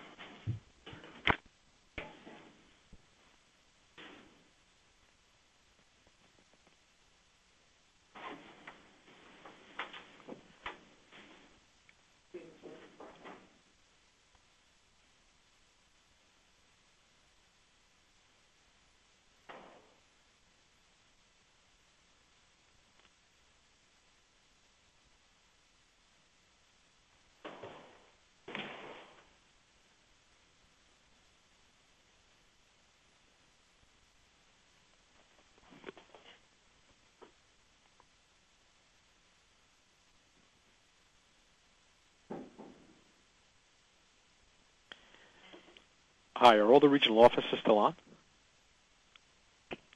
Capital Region's on. Here, still here. Western New York. Central's on. And Mohawk is also. All right, Long Island's still hanging in here. And Finger Lake's still hanging in. Okay. That was really something, wasn't it? But show us what fantastic. You guys have a lot of fun.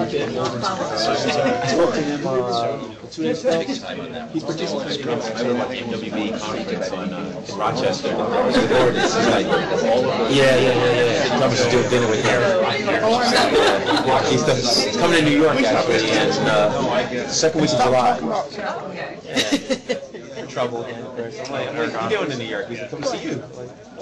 and they were gonna do a joint project. Put us all to sleep like that. Exactly. Like It's all about it. Put us all to sleep. I figured after this event, okay, everyone? I got it. No, I'm talking, we're talking about you. Your life Don't is work so with boring. me. Let's just- Memo goes to the chamber the night before, and people don't get the work done. Every one of these.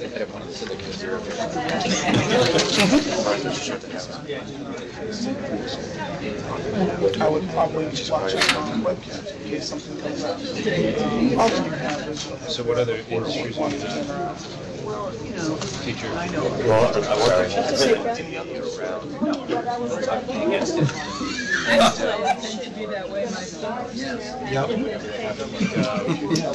We can't tell you, man. Anchor Glass, based in Huntsville, Maryland, so it's here. They make all the bottles. Yeah. Yeah. Great idea. That's a great idea. And then we have some other kind of some other suppliers that create the fermentation tanks. Feldmeyer. Yeah. The last one doesn't fall into any industries up there. Yeah, that's what I'm saying. I didn't conceptualize it as a document. That's great. I mean, if you want to, yeah, I'll show you. My guess is I'll probably have to cover the audit meeting for legal. Yeah, but I want to do tourism, I want to do... No, the audit meeting, the JD members meeting. So the audit meeting at 12:30. I got to think, oh, yeah. Yeah, because like 4:30. That didn't... 12:30, so I couldn't do it because it was a good job. Oh, it was a great job. But all bases, all Okay, that's One out of every 6. Back and forth, back and forth. So until the governor's office, thank you so much for the opportunity. Well, like yesterday, we there's one other financial. Just let us know. Okay. Did you, say okay? Oh, sure you did me. Sorry, I get that right, the Catholic history. You want to spoke about last week, or? Yeah, okay, so we're not gonna be that. I sent you like the videos and stuff, right? Didn't you? I was in someone's office. Right? However, they didn't send stuff that's going on through our we have to. I can still get because I got full presentation. We get going. Kind of, all right? Yeah, okay, my friend said. Just get going. I'm asking when they submit their. All right, thanks, folks. We're going to give you a detailed budget. Hello, everyone. Thank you so much for being here. We're going to get started again and try and cut down on the sidebar conversation because we're a little maybe behind schedule. So, yeah, so we're going to move pretty quickly. We're going to attempt to move pretty quickly through the rest of the agenda with the exception, Kathleen, of your report. It's we're going to take a normal amount of time, and then on all the regional projects, meaning no disrespect because they're all extremely important, but we have to make up time somewhere. So we're just going to ask folks to give unusually brief presentations on those, and then what I'm going to suggest to the directors is we just take all of those regional projects as a batch at the end, okay? So we won't make a motion and go through all of that after every single project. We will batch those together at the end and make a motion on all those regional projects. So, Kathleen? Thank you, Howard, and good morning, directors. The Public Authorities Law requires annual approval by the corporation's Board of Directors and certifications by the Chief Executive Officer and the Chief Financial Officer or other designated finance officer of certain financial reports, referred to as the reports. The reports consist of financial information set forth in the consolidated financial statements and independent auditor's report, the audit report, as prepared by the corporation's independent audit firm, Tosky & Company, P.C. The audit report for the fiscal year ended March 31, 2015, contains an unmodified, clean opinion reflecting that the consolidated financial statements present fairly, in all material respects, the financial position, results of operations, and cash flows of the corporation and its subsidiaries. In addition, the independent auditor's report on internal control over financial reporting and on compliance addressing whether control deficiencies or material weaknesses in internal control exist, did not identify any deficiencies that would be considered to be material weaknesses. The audit firm was able to obtain reasonable assurance that the corporation's financial statements are free of material misstatement by performing tests of compliance with certain provisions of laws, regulations, contracts, and grant agreements, including the corporation's investment guidelines and other matters. Non-compliance with any of these could have had a direct and material effect on the financial statements. The testing revealed no instances of non-compliance or other matters that are required to be reported. Included in the materials presented is the complete audit report for the fiscal year ended March 31st, 2015. The preparation of the audit report included approximately 21% participation by an MWBE firm. The audit committee of the corporation has reviewed and approves the audit report. I and staff from our audit firm are available to answer any questions that you may have at this time. Thank you. I did also meet with Kathleen and the auditors in Buffalo, and I confirm everything that Kathleen has said. Are there any questions for Kathleen regarding the audit? A motion to approve? So moved. So moved. Seconded by Second. Joyce. All in favor? Aye. Any opposed? Thank you. Glendon, take it away. Thank you, and good morning.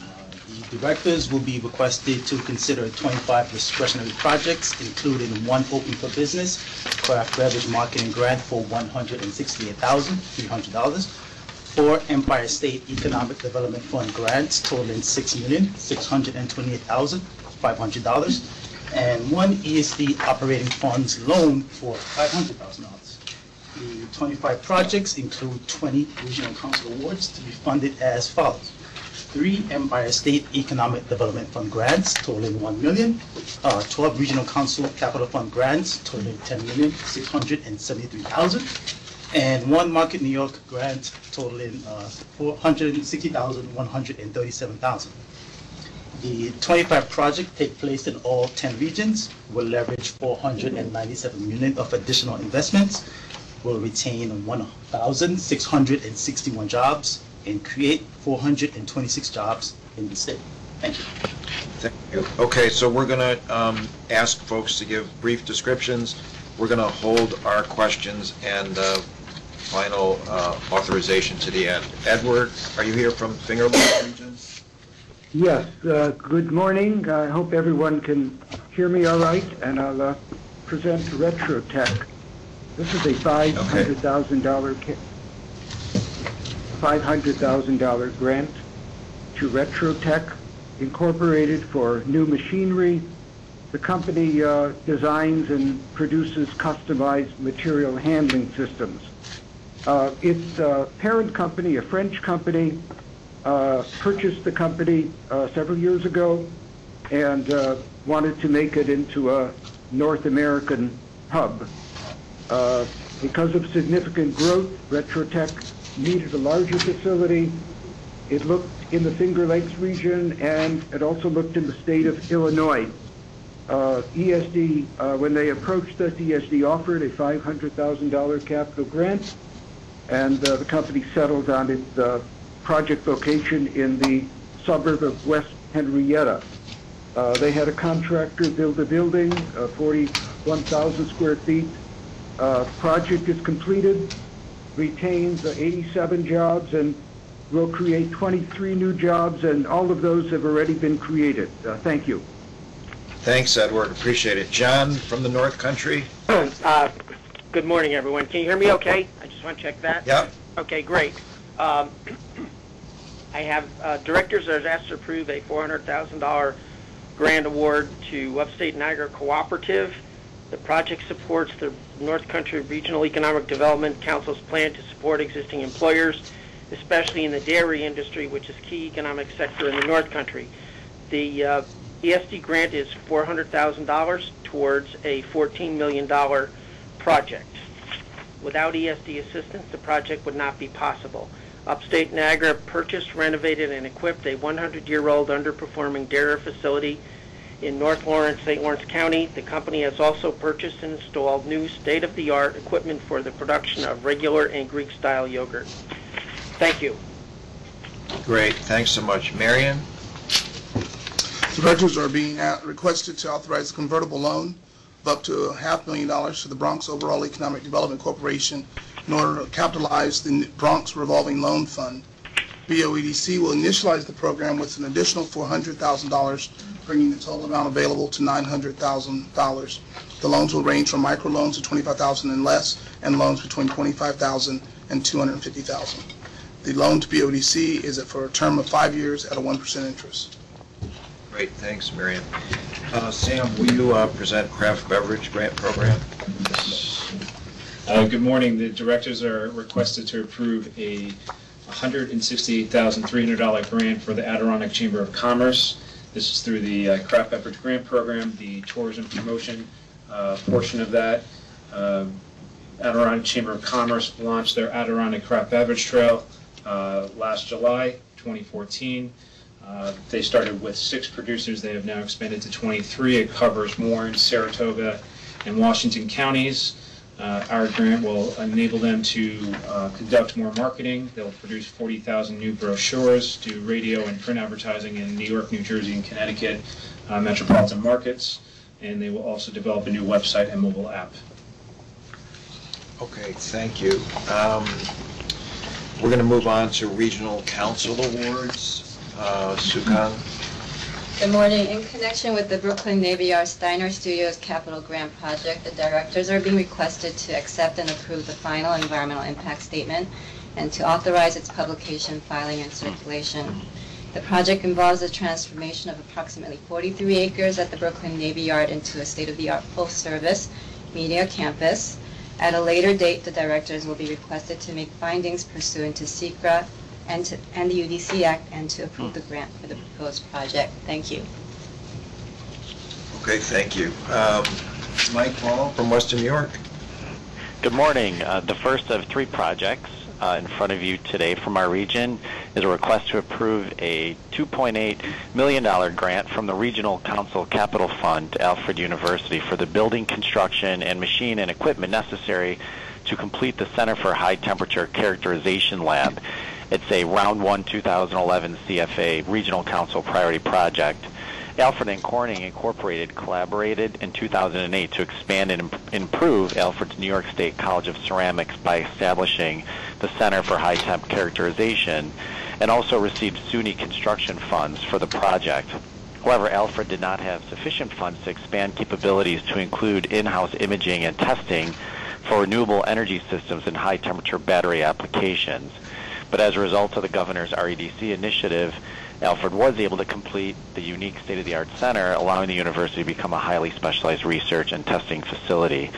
The $9.8 million project includes LEED-certified building renovations of their students' engineering project lab building, which will house relocated existing labs for wind energy, fluid mechanics, thermal science, solar energy, photovoltaic solar energy, alternative fuels.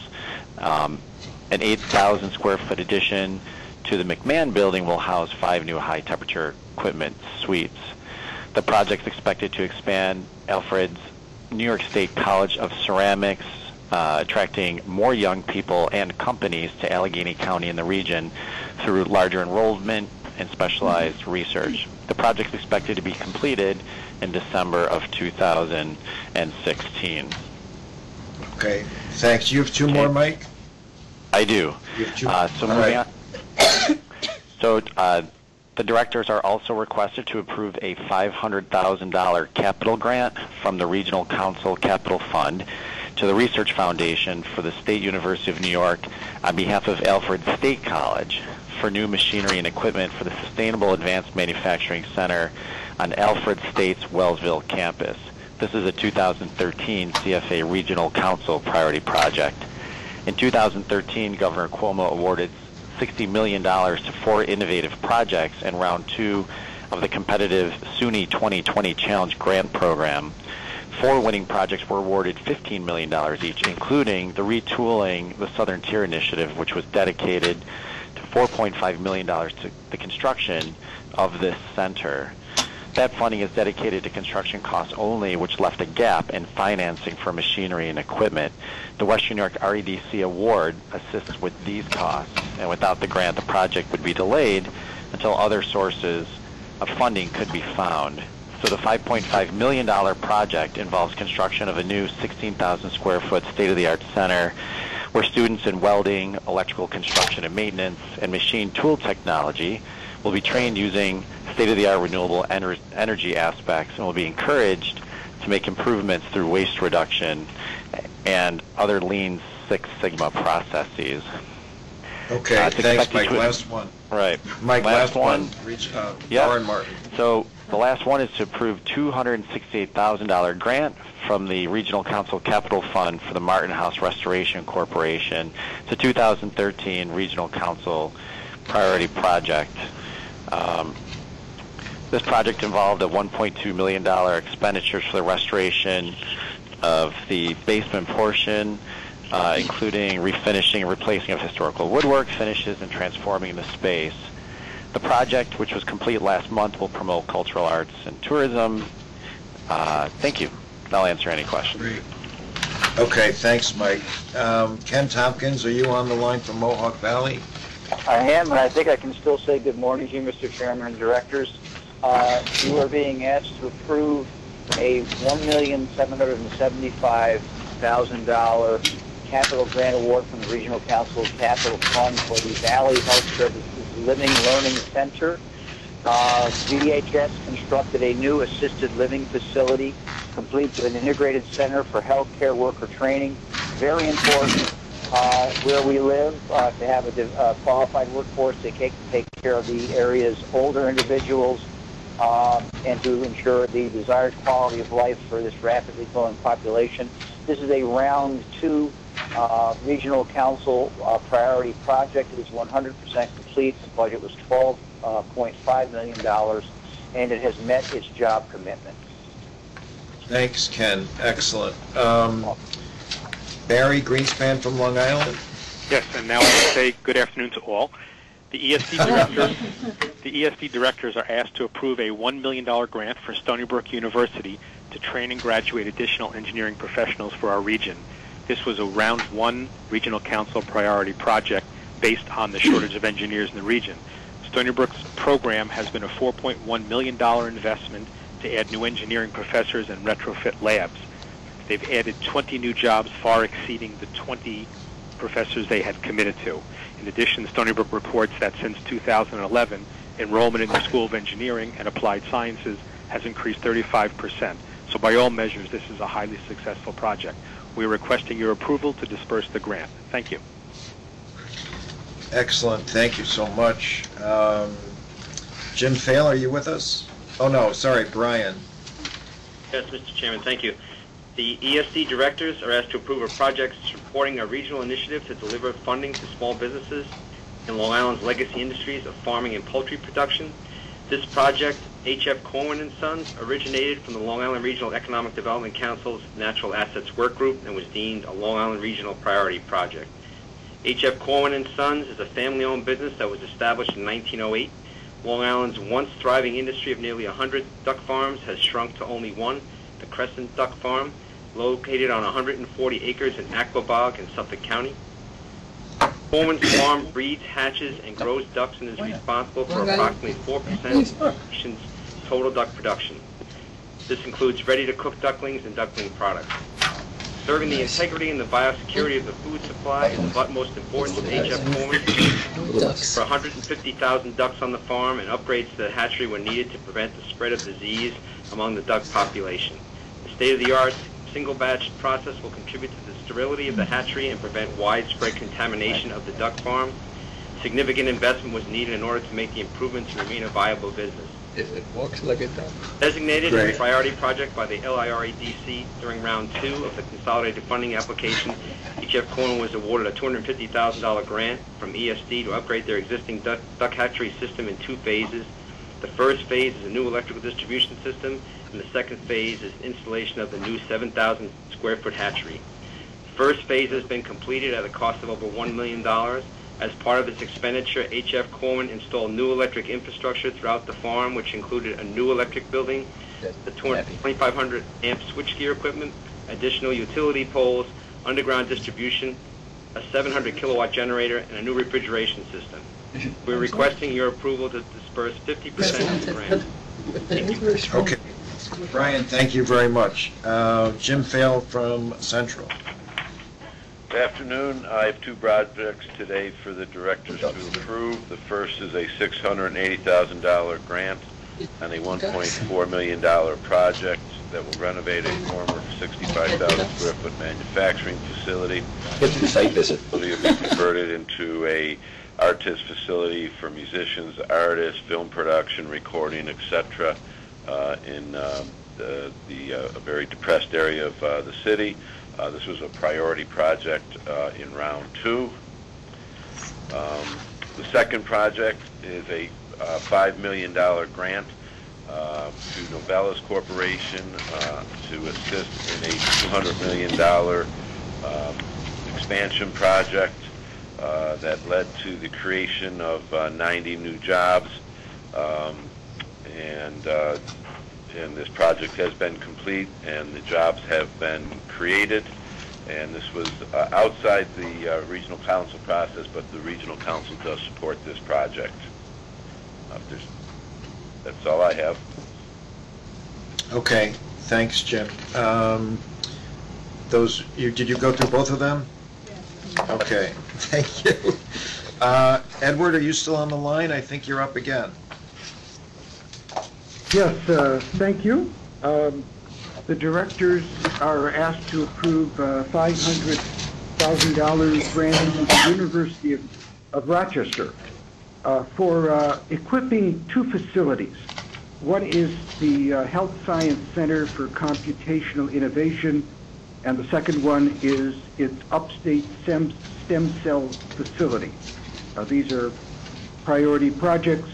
The Supercomputing Center allows expansion for medical research analytics, and the stem cell supports production of human stem cells for human use. This was a round 3 regional council project, and it leveraged resources to support these 2 facilities.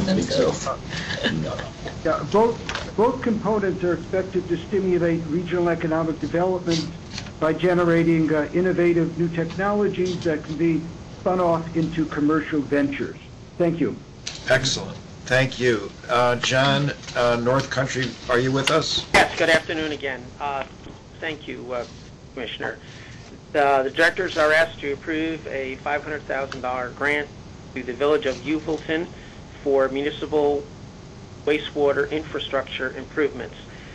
The project is consistent with the North Country Council, and it would not be possible with ESD assistance. The ESD grant is for $500,000 towards a $2,775,000 project. The village planned, designed, and installed upgrades and improvements to its wastewater system. The project consisted of replacement of approximately 10,000 feet of sewer pipelines. The project provides for enhanced quality of life for the community with an improved wastewater system for health and safety, and provides for future growth opportunities for the Village of Uvalton. Thank you. Thank you. Bonnie's with us from Southern Tier. Good morning. I have 2 projects for you this morning. The first is for the Corning Diesel Capital 2 project. The directors are requested to approve a grant of $3 million to Corning Incorporated for a portion of the $250 million cost of purchasing and installing machinery and equipment to support the company's facility expansion, which is a 90,000 square foot addition to the company's environmental technologies plant in the town of Irwin. This expansion will facilitate increased production capacity for a new heavy-duty engine emission control device product line for the global market. This is a CFA2 priority project for our region.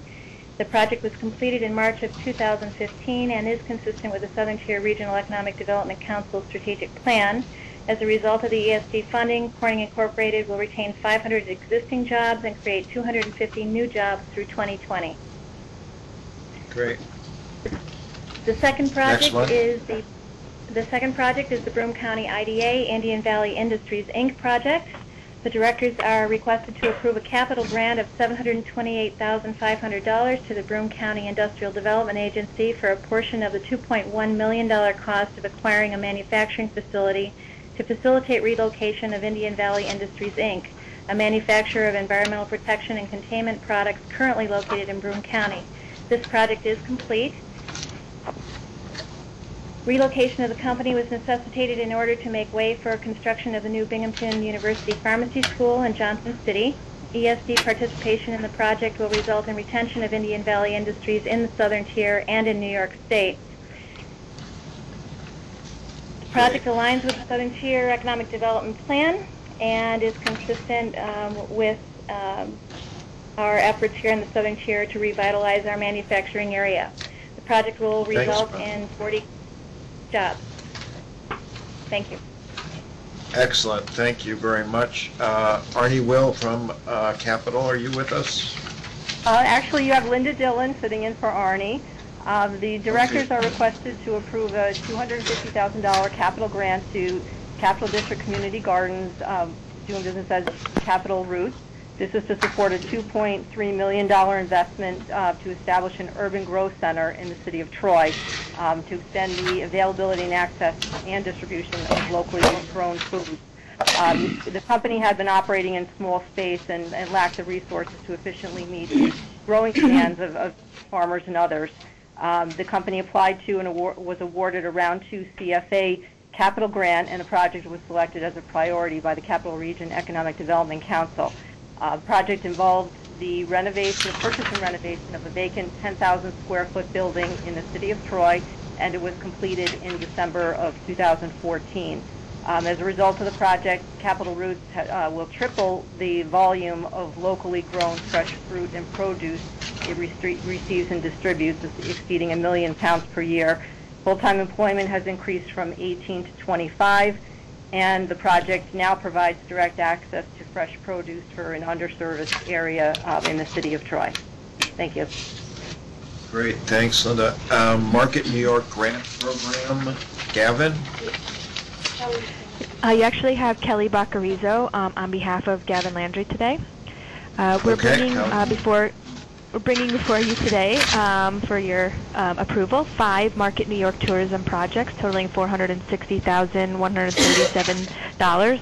One is from Round 3 and is a capital project. It's completed. It is the Schenectady Museum Association, and the capital project involved renovations at the Suits-Bush Museum in Schenectady that included the purchase of installation of a high-def dome projection system and other renovations to their museum in order to increase tourism to the destination as well as to the region. The next 4 projects are Round 4 projects, and they are all working capital, and they're all in progress. First is the Phoenicia Festival of the Voice, located in the Mid-Hudson region.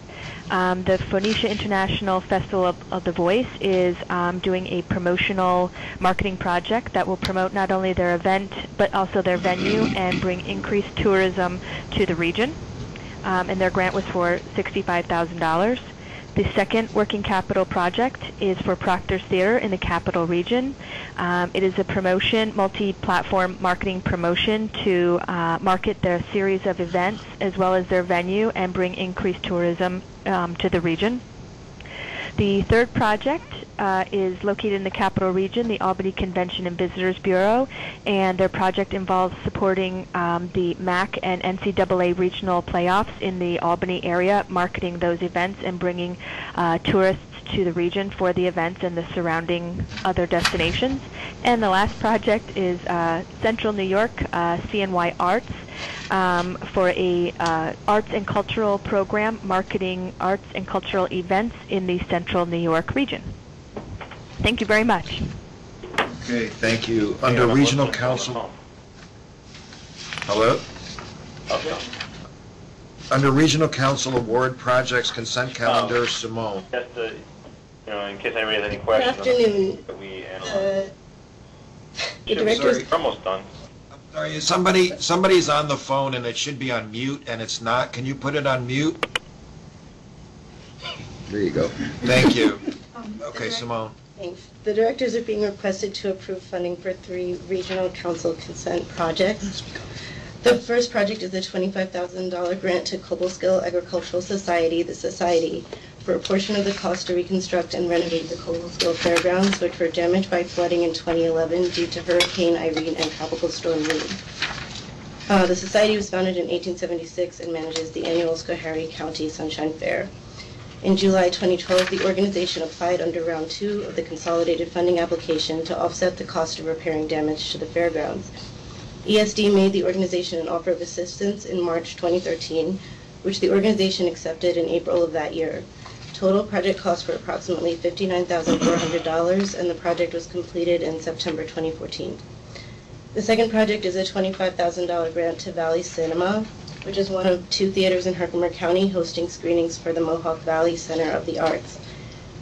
The grant will be used by Valley Cinema to modernize projection equipment at one of its 2 theaters, which will allow for continued and improved operation. The project was completed in February 2015. Total project costs are approximately $100,000. And the third project is a $100,000 grant to Anson Corporation for the purchase of machinery and equipment. Anson Corporation was formed in 2013 as a contract manufacturing business for specialty electronic subcomponents. Anson needed to upgrade some of its technical production equipment to increase competitiveness and productive capacity. The company applied under Round 3 of the consolidated funding application and was awarded $100,000 from the North Country Regional Economic Development Council. Total project costs were approximately $500,000, and the project was completed in December 2014. The project will retain 100 jobs. Thank you. Okay, thank you, Simone. Ed Mazinski, under the category of non-discretionary project consent calendar. Thank you. There is one project, a $20 million grant to ESF College Foundation on behalf of SUNY's College of Environmental Science and Forestry. This is from the SUNY 2020 Challenge Grant Program. That program, as you may know, spurs economic development through the SUNY colleges and universities and opportunities around them. This is a water research and education center to be built on Onondaga Lake, a 34,000 square foot environmental friendly LEED Gold certified building.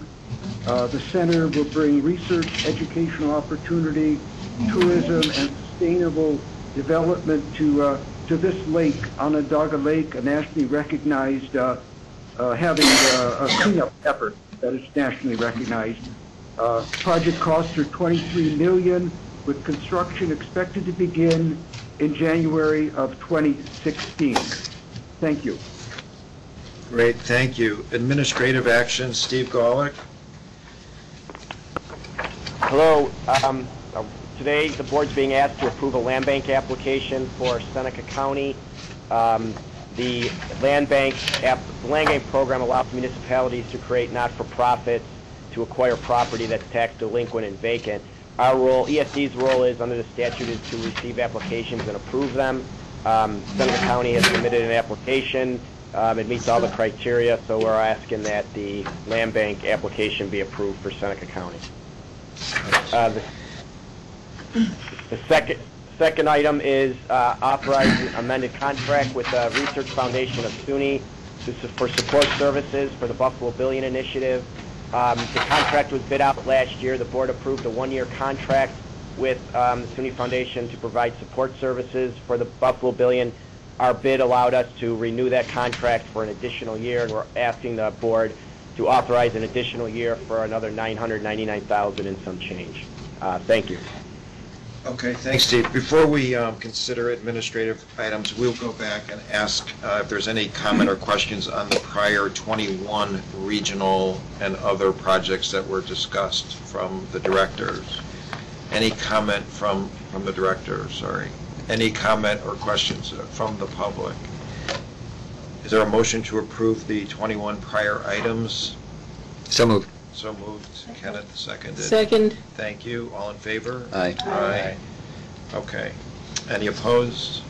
No. thank you. Director Ray. Miller has questions about the ducks, but we're going to save them for next time. Right, no. We're going to make them I bring in. think it's quackers. The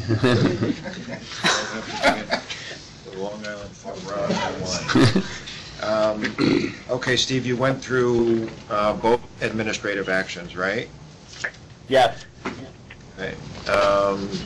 Beth Warren, are you with us? I am. You are. There you are. Take it away. Sure. Hi. We're seeking authorization to enter into a contract with Saks Communication, Inc. for consulting services relating to the 2015 statewide MWBE forum and authorization to take related actions. Saks Communication is a New York City-based certified WBE firm. We're looking to engage Saks for the full-service project management services related to event management, marketing, pre-event, and on-site registration for the 2015 MWBE forum scheduled for October 1st and 2nd in Albany. This is our fourth such statewide event, which has in previous events attracted over 2,000 participants and attendees, including Governor Cuomo, state agencies and authorities, NWBE firms, and vendors. This is New York State's premier event, providing a variety of panel presentations on issues important to MWBEs, as well as opportunities to learn about New York State procurement and contracting opportunities. We look to utilize ESD's discretionary purchasing authority to enter into this contract, the term of which is expected to be 9 months, with a consultant fee of $111,300 under the $200,000 threshold for MWBE discretionary purchase procurements. The consultant will also be responsible for hiring vendors and service providers as necessary to execute the event. Those costs include reimbursable expenses estimated at $161,950.68. The total is not to exceed the contract amount is $273,250.68. The source of the funding for the contract will be through revenue earned from the 2015 statewide MWBE forum event. Costs are paid by registration fees, exhibitor fees, and sponsorship from other agencies. The Executive Chamber directs the entire event, and projected gross income for the 2015 MWBE forum is expected to be $400,000 with a net income of at least $100,000. This would be the third year Saks would be engaged to manage this event, and we are seeking a direct procurement. Okay, thank you. Dan Petroff on the New York Works Task Force. Good afternoon, everyone. This item is a request for authorization to reimburse the Port Authority of New York and New Jersey $125,000 for expenses incurred on behalf of the New York Works Task Force. The state has appropriated funds for services and expenses associated with the task force, and those funds have been made available to ESD to support the work of the task force. The New York Works Task Force was launched by Governor Cuomo and the legislature in the spring of 2012 to help improve the state's planning, delivery, and financing of capital investments. The Port Authority was included as one of the entities on the task force's implementation council. The Port Authority assisted the task force by, among other things, retaining the services of Navigant Consulting to help the task force prepare its first legislatively mandated report. Working closely with the task force and its staff, Navigant was assisted with the drafting of the task force's September 2012 report. The task force reviewed and adopted the report and delivered it to the governor and the legislature.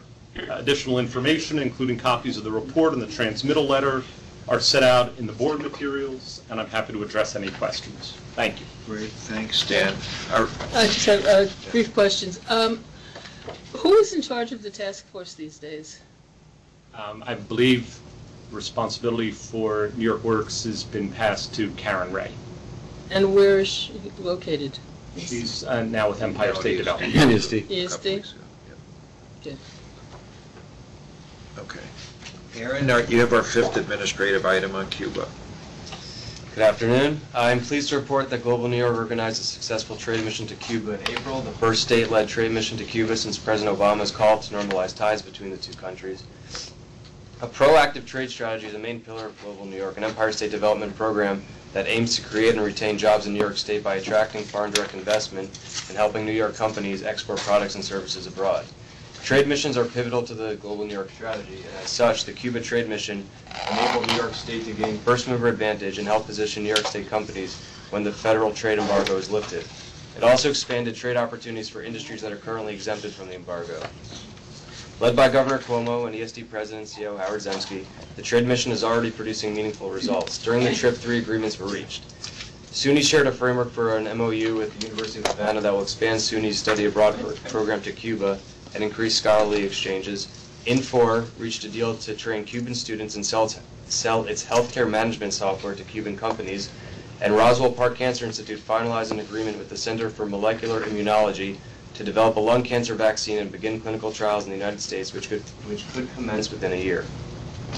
And soon after returning from the trade mission, JetBlue announced that it would inaugurate a direct flight weekly from JFK Airport to Havana beginning on July 3rd. Many of the other participating companies and institutions are continuing direct dialogue and are working with Global New York on potential agreements that may still emerge. In addition to New York State gaining a foothold in the Cuban market, the trade mission has positioned ESD as a resource. Global New York has fielded numerous inquiries from companies, as well as other states, interested in entering the Cuban market, and is also serving as a resource to the U.S. Departments of Commerce and Treasury. In Cuba, for subsequent trade missions it hosts, the Ministry of Foreign Affairs will be replicating the programmatic format Global New York implemented.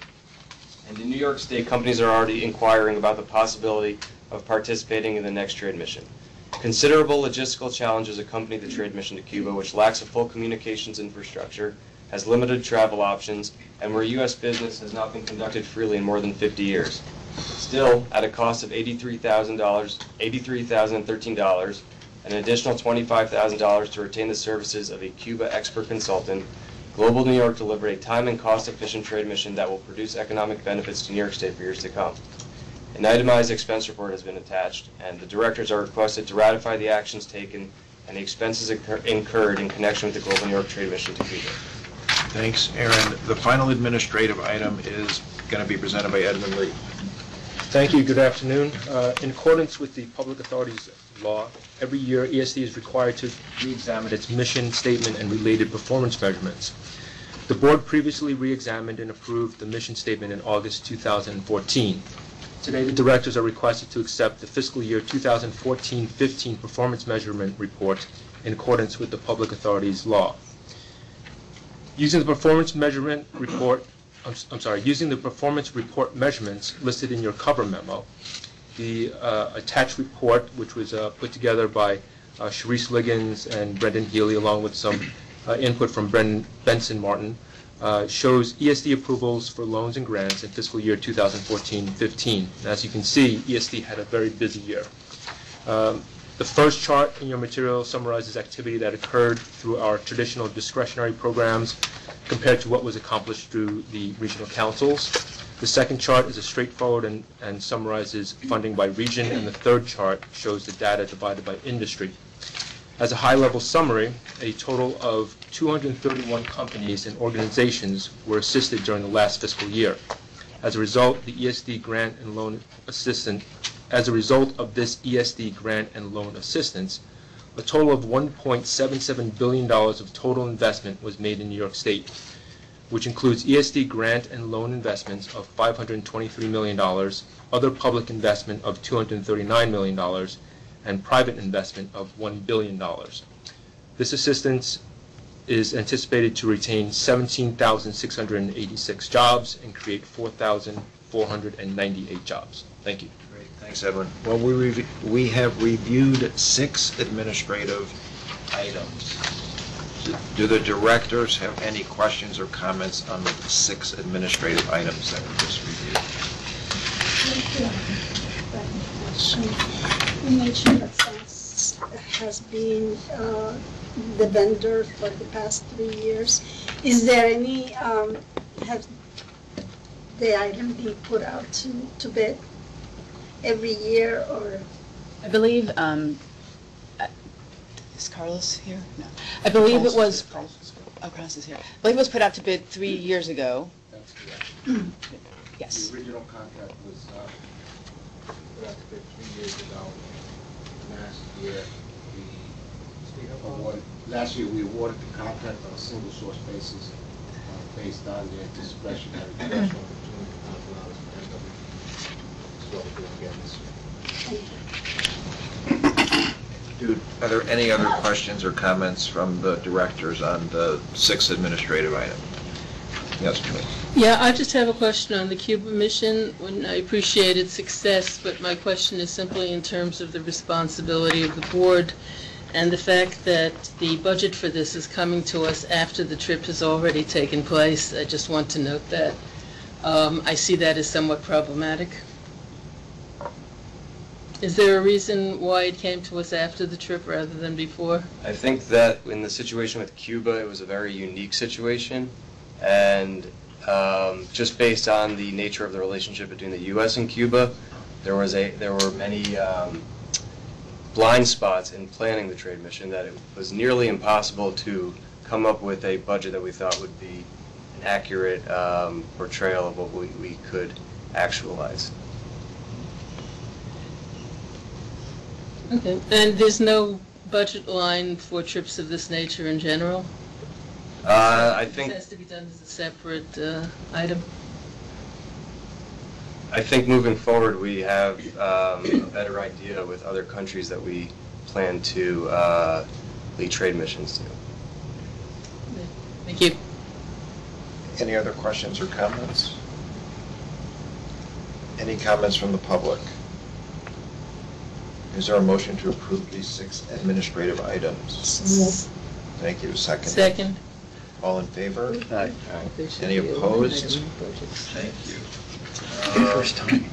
Victoria Theater redevelopment. Tom, kind of. The directors are being requested to approve the conditional designation of the Apollo Theater Foundation as operator and manager of the cultural arts component of the Victoria Theater Land Use Improvement and Civic Project, to enter into a lease operating agreement and to take related actions. In January, ESD and HCDC issued an RFP to operate and manage 25,000 square feet of cultural space that will be owned by HCDC at the Victoria Theater Project, and received a very compelling response from the Apollo Theater Foundation that staff are recommending today. Thank you. Great, thanks, Tom. Tawanda? Good afternoon. I'll be reviewing the annual and quarterly reports on utilization of certified minority women-owned business enterprises and procurement commitments to MWBs for fiscal year 2014 through to 2015. And I'll begin with the annual. Disbursements on pre-2014-2015 procurements and amendments. ESD dispersed a total of $640.9 million during the entire 2014 through 15 fiscal year. Of that amount, approximately $347.6 million was directly related to procurements and amendments executed on or prior to March 31st, 2014. Utilization of certified MWBEs. Of ESD's total disbursements for fiscal year 2014 through 2015, approximately $123.3 million was paid to MWBE firms. The agency achieved MWBE participation of 19.2% for the fiscal year ending March 31st, 2014. The agency goal is 23% for the fiscal year. In the 2 previous fiscal years, the agency achieved 19.6% and 26.6% respectively. The decline in the last fiscal year was attributed to $100 million in advance payments made to the Buffalo Billion Initiative. With respect to initial commitments of certified MWBs, ESD and its subsidiaries executed $132 million in procurements and amendments, of which $117.1 million were MWBE eligible procurements.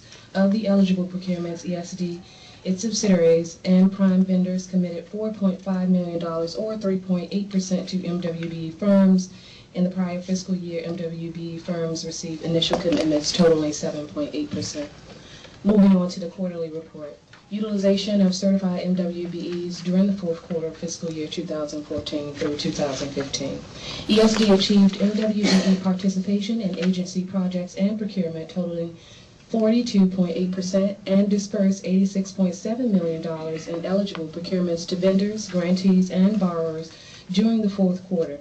Of that amount, $37.1 million in payments were made to MWBEs. Initial commitments to certified MWBs. ESD and its subsidiaries executed $18.6 million in procurements and amendments. Of that amount, $5.68 million were MWBE eligible procurements. Of the eligible procurements, $438,000 or 7.7% was committed to MWBEs. Thank you. Great, thanks. Thank you, Simone. Let me see. I don't know if we have any other, we should go back and vote actually on Tom's issue. That needs a, are there any questions or comments with respect to Victoria Theater? From the directors, any comments from the public? Keep moving forward on that. Is there a motion to approve? So moved. Seconded? Second. All in favor? Aye. Thank you.